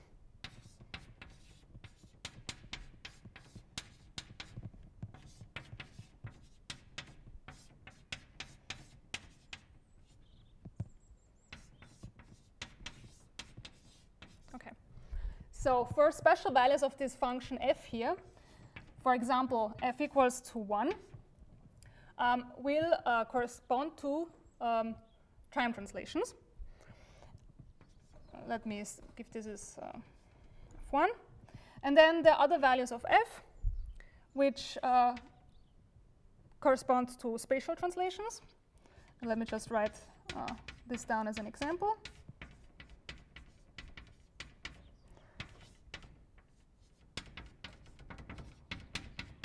So this is a non-familiar form for how to write down translations. But this is what we get in this coordinate system. So you see it looks rather complicated, while in Cartesian coordinates this looked very trivial. OK, so for these values of f, we get the time and spatial translations. And then there is, in the first line, there is this quantity y. So y has some entries in some matrix, which I will not write down in lieu of time. But these entries go like 1, z, and z square, and the same with an I. And so there are 6 of them. And these 6 are exactly the rotations and boost of the Lorentz group. And now I'm going to discuss not just the symmetries that are respected by this equation, but the symmetries that are respected by the equation that holds only near the boundary. So for this, what we have to do is we have to compute the Lie derivative of the metric components.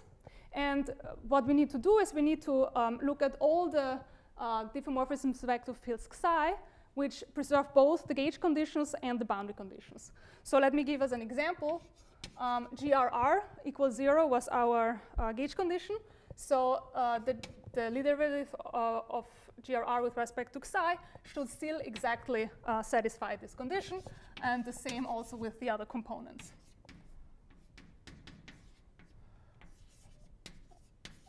So these should still hold.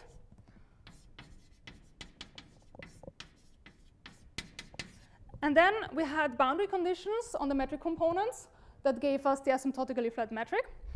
And these need to be preserved at that order as well. So for example, the UU component, which was -1 plus 1 over r. So the change of that metric should still be order 1 over r. So we want to preserve the boundary conditions that we choose. And then when you solve for these vector fields preserving these conditions, you will find the asymptotic symmetries of asymptotically flat spacetime. So I think, well, let me continue to write the rest of them. So these are the equations that you need to solve to get xi.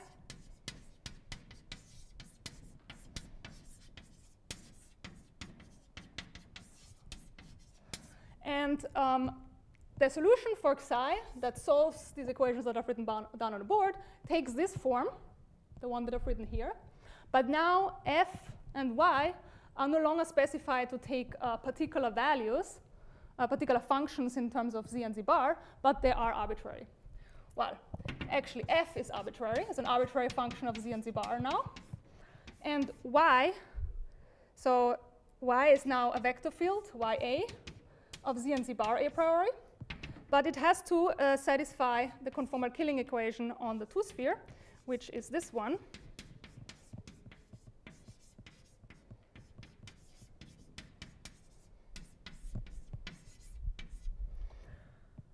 And the vector fields that are parameterized by f and ya are known as BMS generators.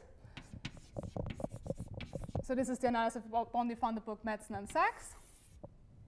And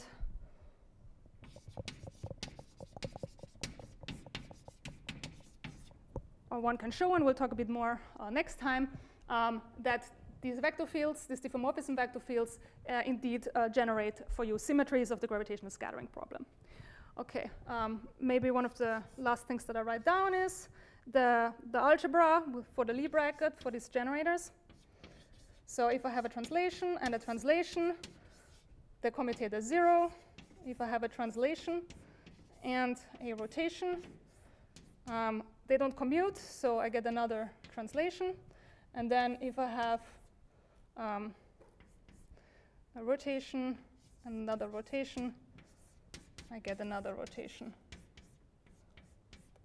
Okay, so here I've talked about translations and rotations, but actually what happens is because these functions, the function f and the vector field y, are no longer fixed. They are completely arbitrary on the sphere, up to the fact that yzz has to satisfy the conformal killing equation. The translations and the rotations will be enhanced. And because these are continuous functions, they will be enhanced infinitely. One last point that I want to make here is that because y has to satisfy this equation, one can show that the dz bar of yz has to vanish. And so that means y is holomorphic. Okay. And I think, how much time do I have left? You're at -5 minutes, but we are flexible. Okay, can I take less than maybe 5? But sorry, your Ys are globally well-defined vector fields on the sphere, or not? So if y is globally, I'm just getting to that. So if y is globally well-defined on the sphere, then the only choices that I have is 1 z, z square, and the same with an I. But in principle, the question is, can you not allow for more relaxed conditions?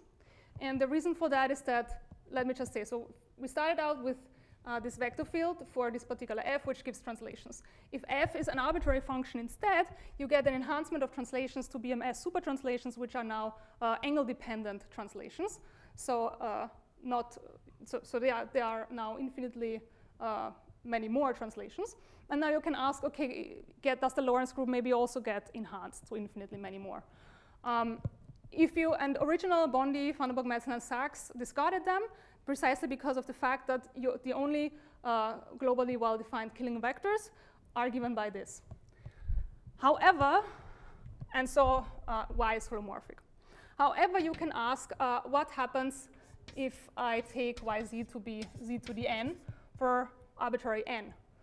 And this was a good idea in studying two-dimensional CFDs, where we get a local enhancement of the global conformal group to Virasoro if we allow for other n's. So in particular, as an example, if I take yz to be 1 over z minus w, then this equation tells me, well, not this equation, but dz bar of yz now becomes a delta function, z minus w. And so it's no longer true that it's 0 everywhere. It's no longer true that it's 0 everywhere.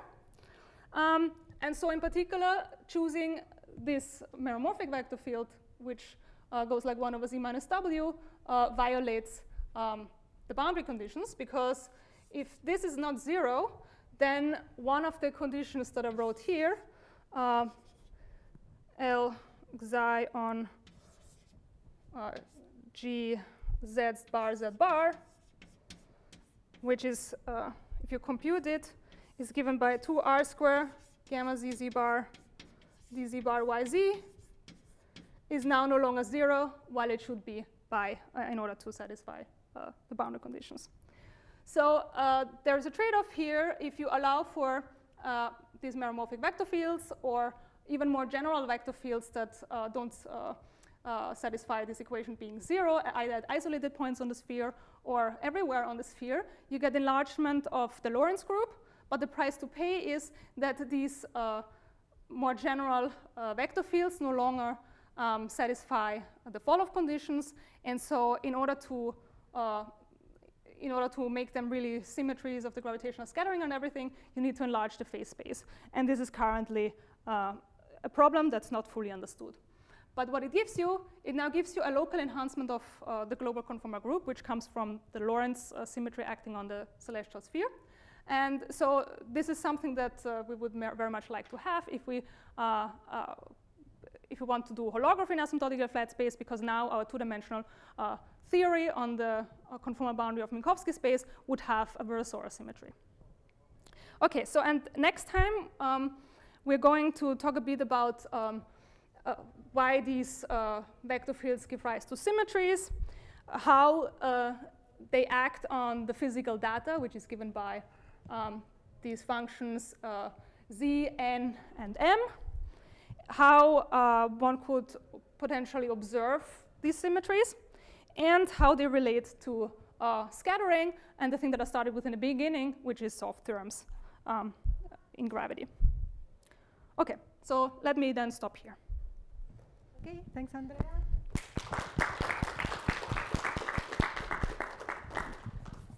Are there any questions? So now you get.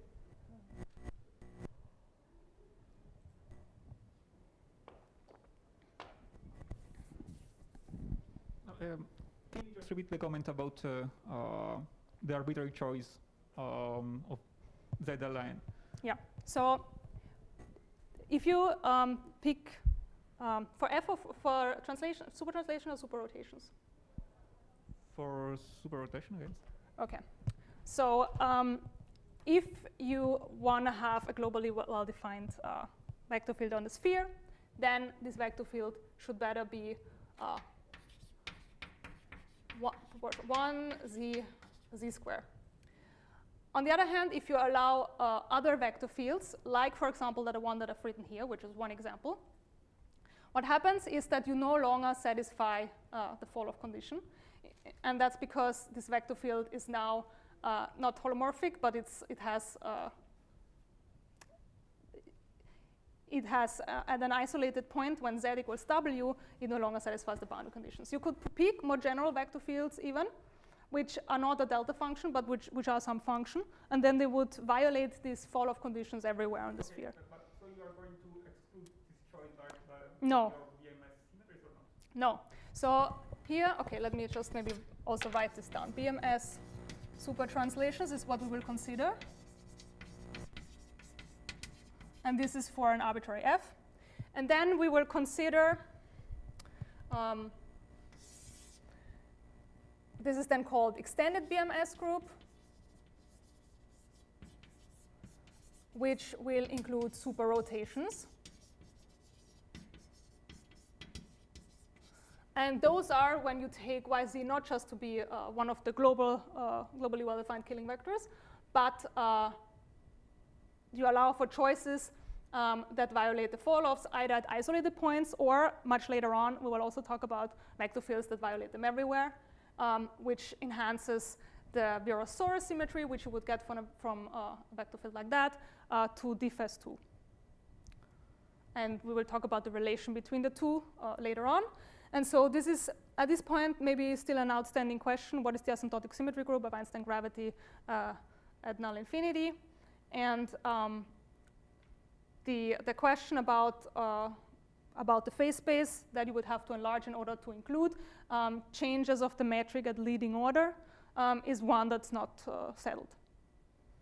So at this point, this is a very interesting avenue, and we're going to pursue it and see what, where it leads us. Okay, thanks.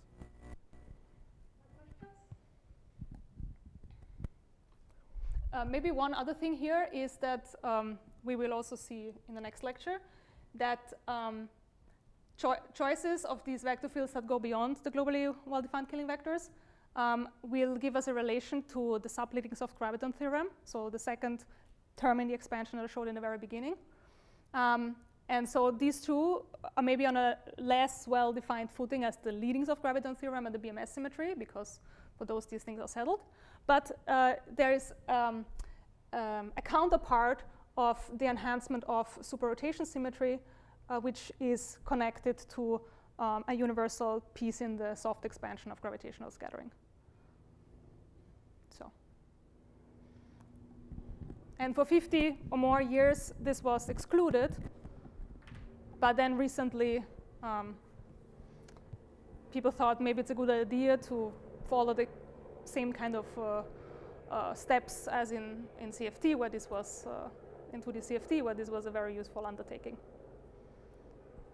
I have a question. So, since you're mentioning the connection of these superrotation enhancements to a subleading soft theorem for the graviton, is there anything comparable for the photon or for gauge theory? So yes, so for the photon case, there's the leading soft photon theorem or the leading soft gluon theorem, which is related to charge conservation at every angle. There exists a large gauge symmetry for the Maxwell field as well. Yeah, maybe I'll mention a bit next time. Yeah, but I was referring specifically to subleading. Yes, so I was just about to say that. There's also a subleading soft photon and a subleading soft gluon theorem, and it's on the same footing as the subleading soft graviton that I didn't show, in the sense that there isn't a full-fledged asymptotic symmetry interpretation. There have been works by Campiglia and Lada in trying to understand these most subleading universal terms as asymptotic symmetries, but the gauge parameter is not finite at the boundary, it's diverging in R. So, and there's actually beyond these most subleading soft theorems which don't have a clear-cut asymptotic symmetry interpretation, there exists infinitely many more, which we'll come back to when we have introduced a bit of celestial holography tools. And they give rise to an interesting symmetry group, in the, by which I mean a symmetry for the celestial analog of the S matrix. But the asymptotic symmetry interpretation is at this point not understood for those.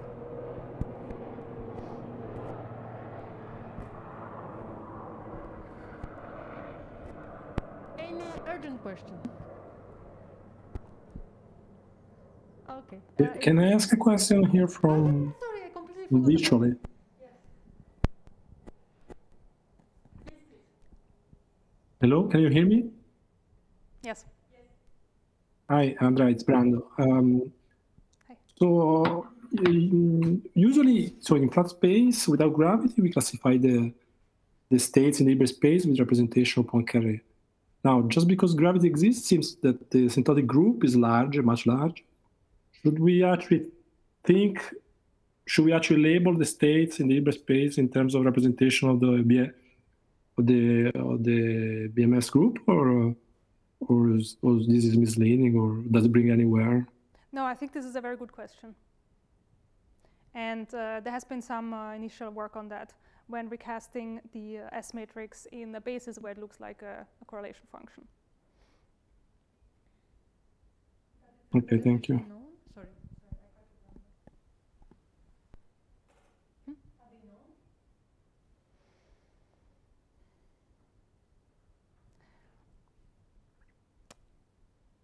I know that some groups have been thinking about these questions, but I don't think their work is out yet. Yeah. Sorry, Brando, are you done with your question? Sorry, I don't have a better answer to your question. Yeah, thank you very much. Yeah. So is the status that the group theory of the BMS group is not fully fledged? Is that the status, or?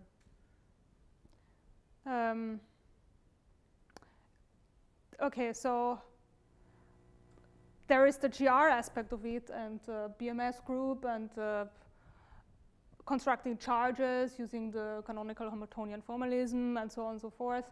For BMS itself, I think it's pretty well understood. For extended BMS, it's much less understood. In particular, the question about enlarging the phase space. And then the question of applying this to talk about the S matrix and scattering is yet another question. And only in the last few years, the connection has been made between certain limits of the S matrix and these asymptotic symmetries. So I think it's very much a work in progress. I mean, this field is huge. The communities there's asymptotic symmetries, this is more than 50 years old. Soft terms are more than 50 years old. And then in the last 10, 15 years, connections have been made between them. And then there's the other field of memory facts, which is also 40, 50, yeah, it's also the 70s. Okay, so we have a time frame of these three different fields that come together, which all have a long, long history. Yeah. The process of connecting them is one of the last couple of years. So, yeah. Okay.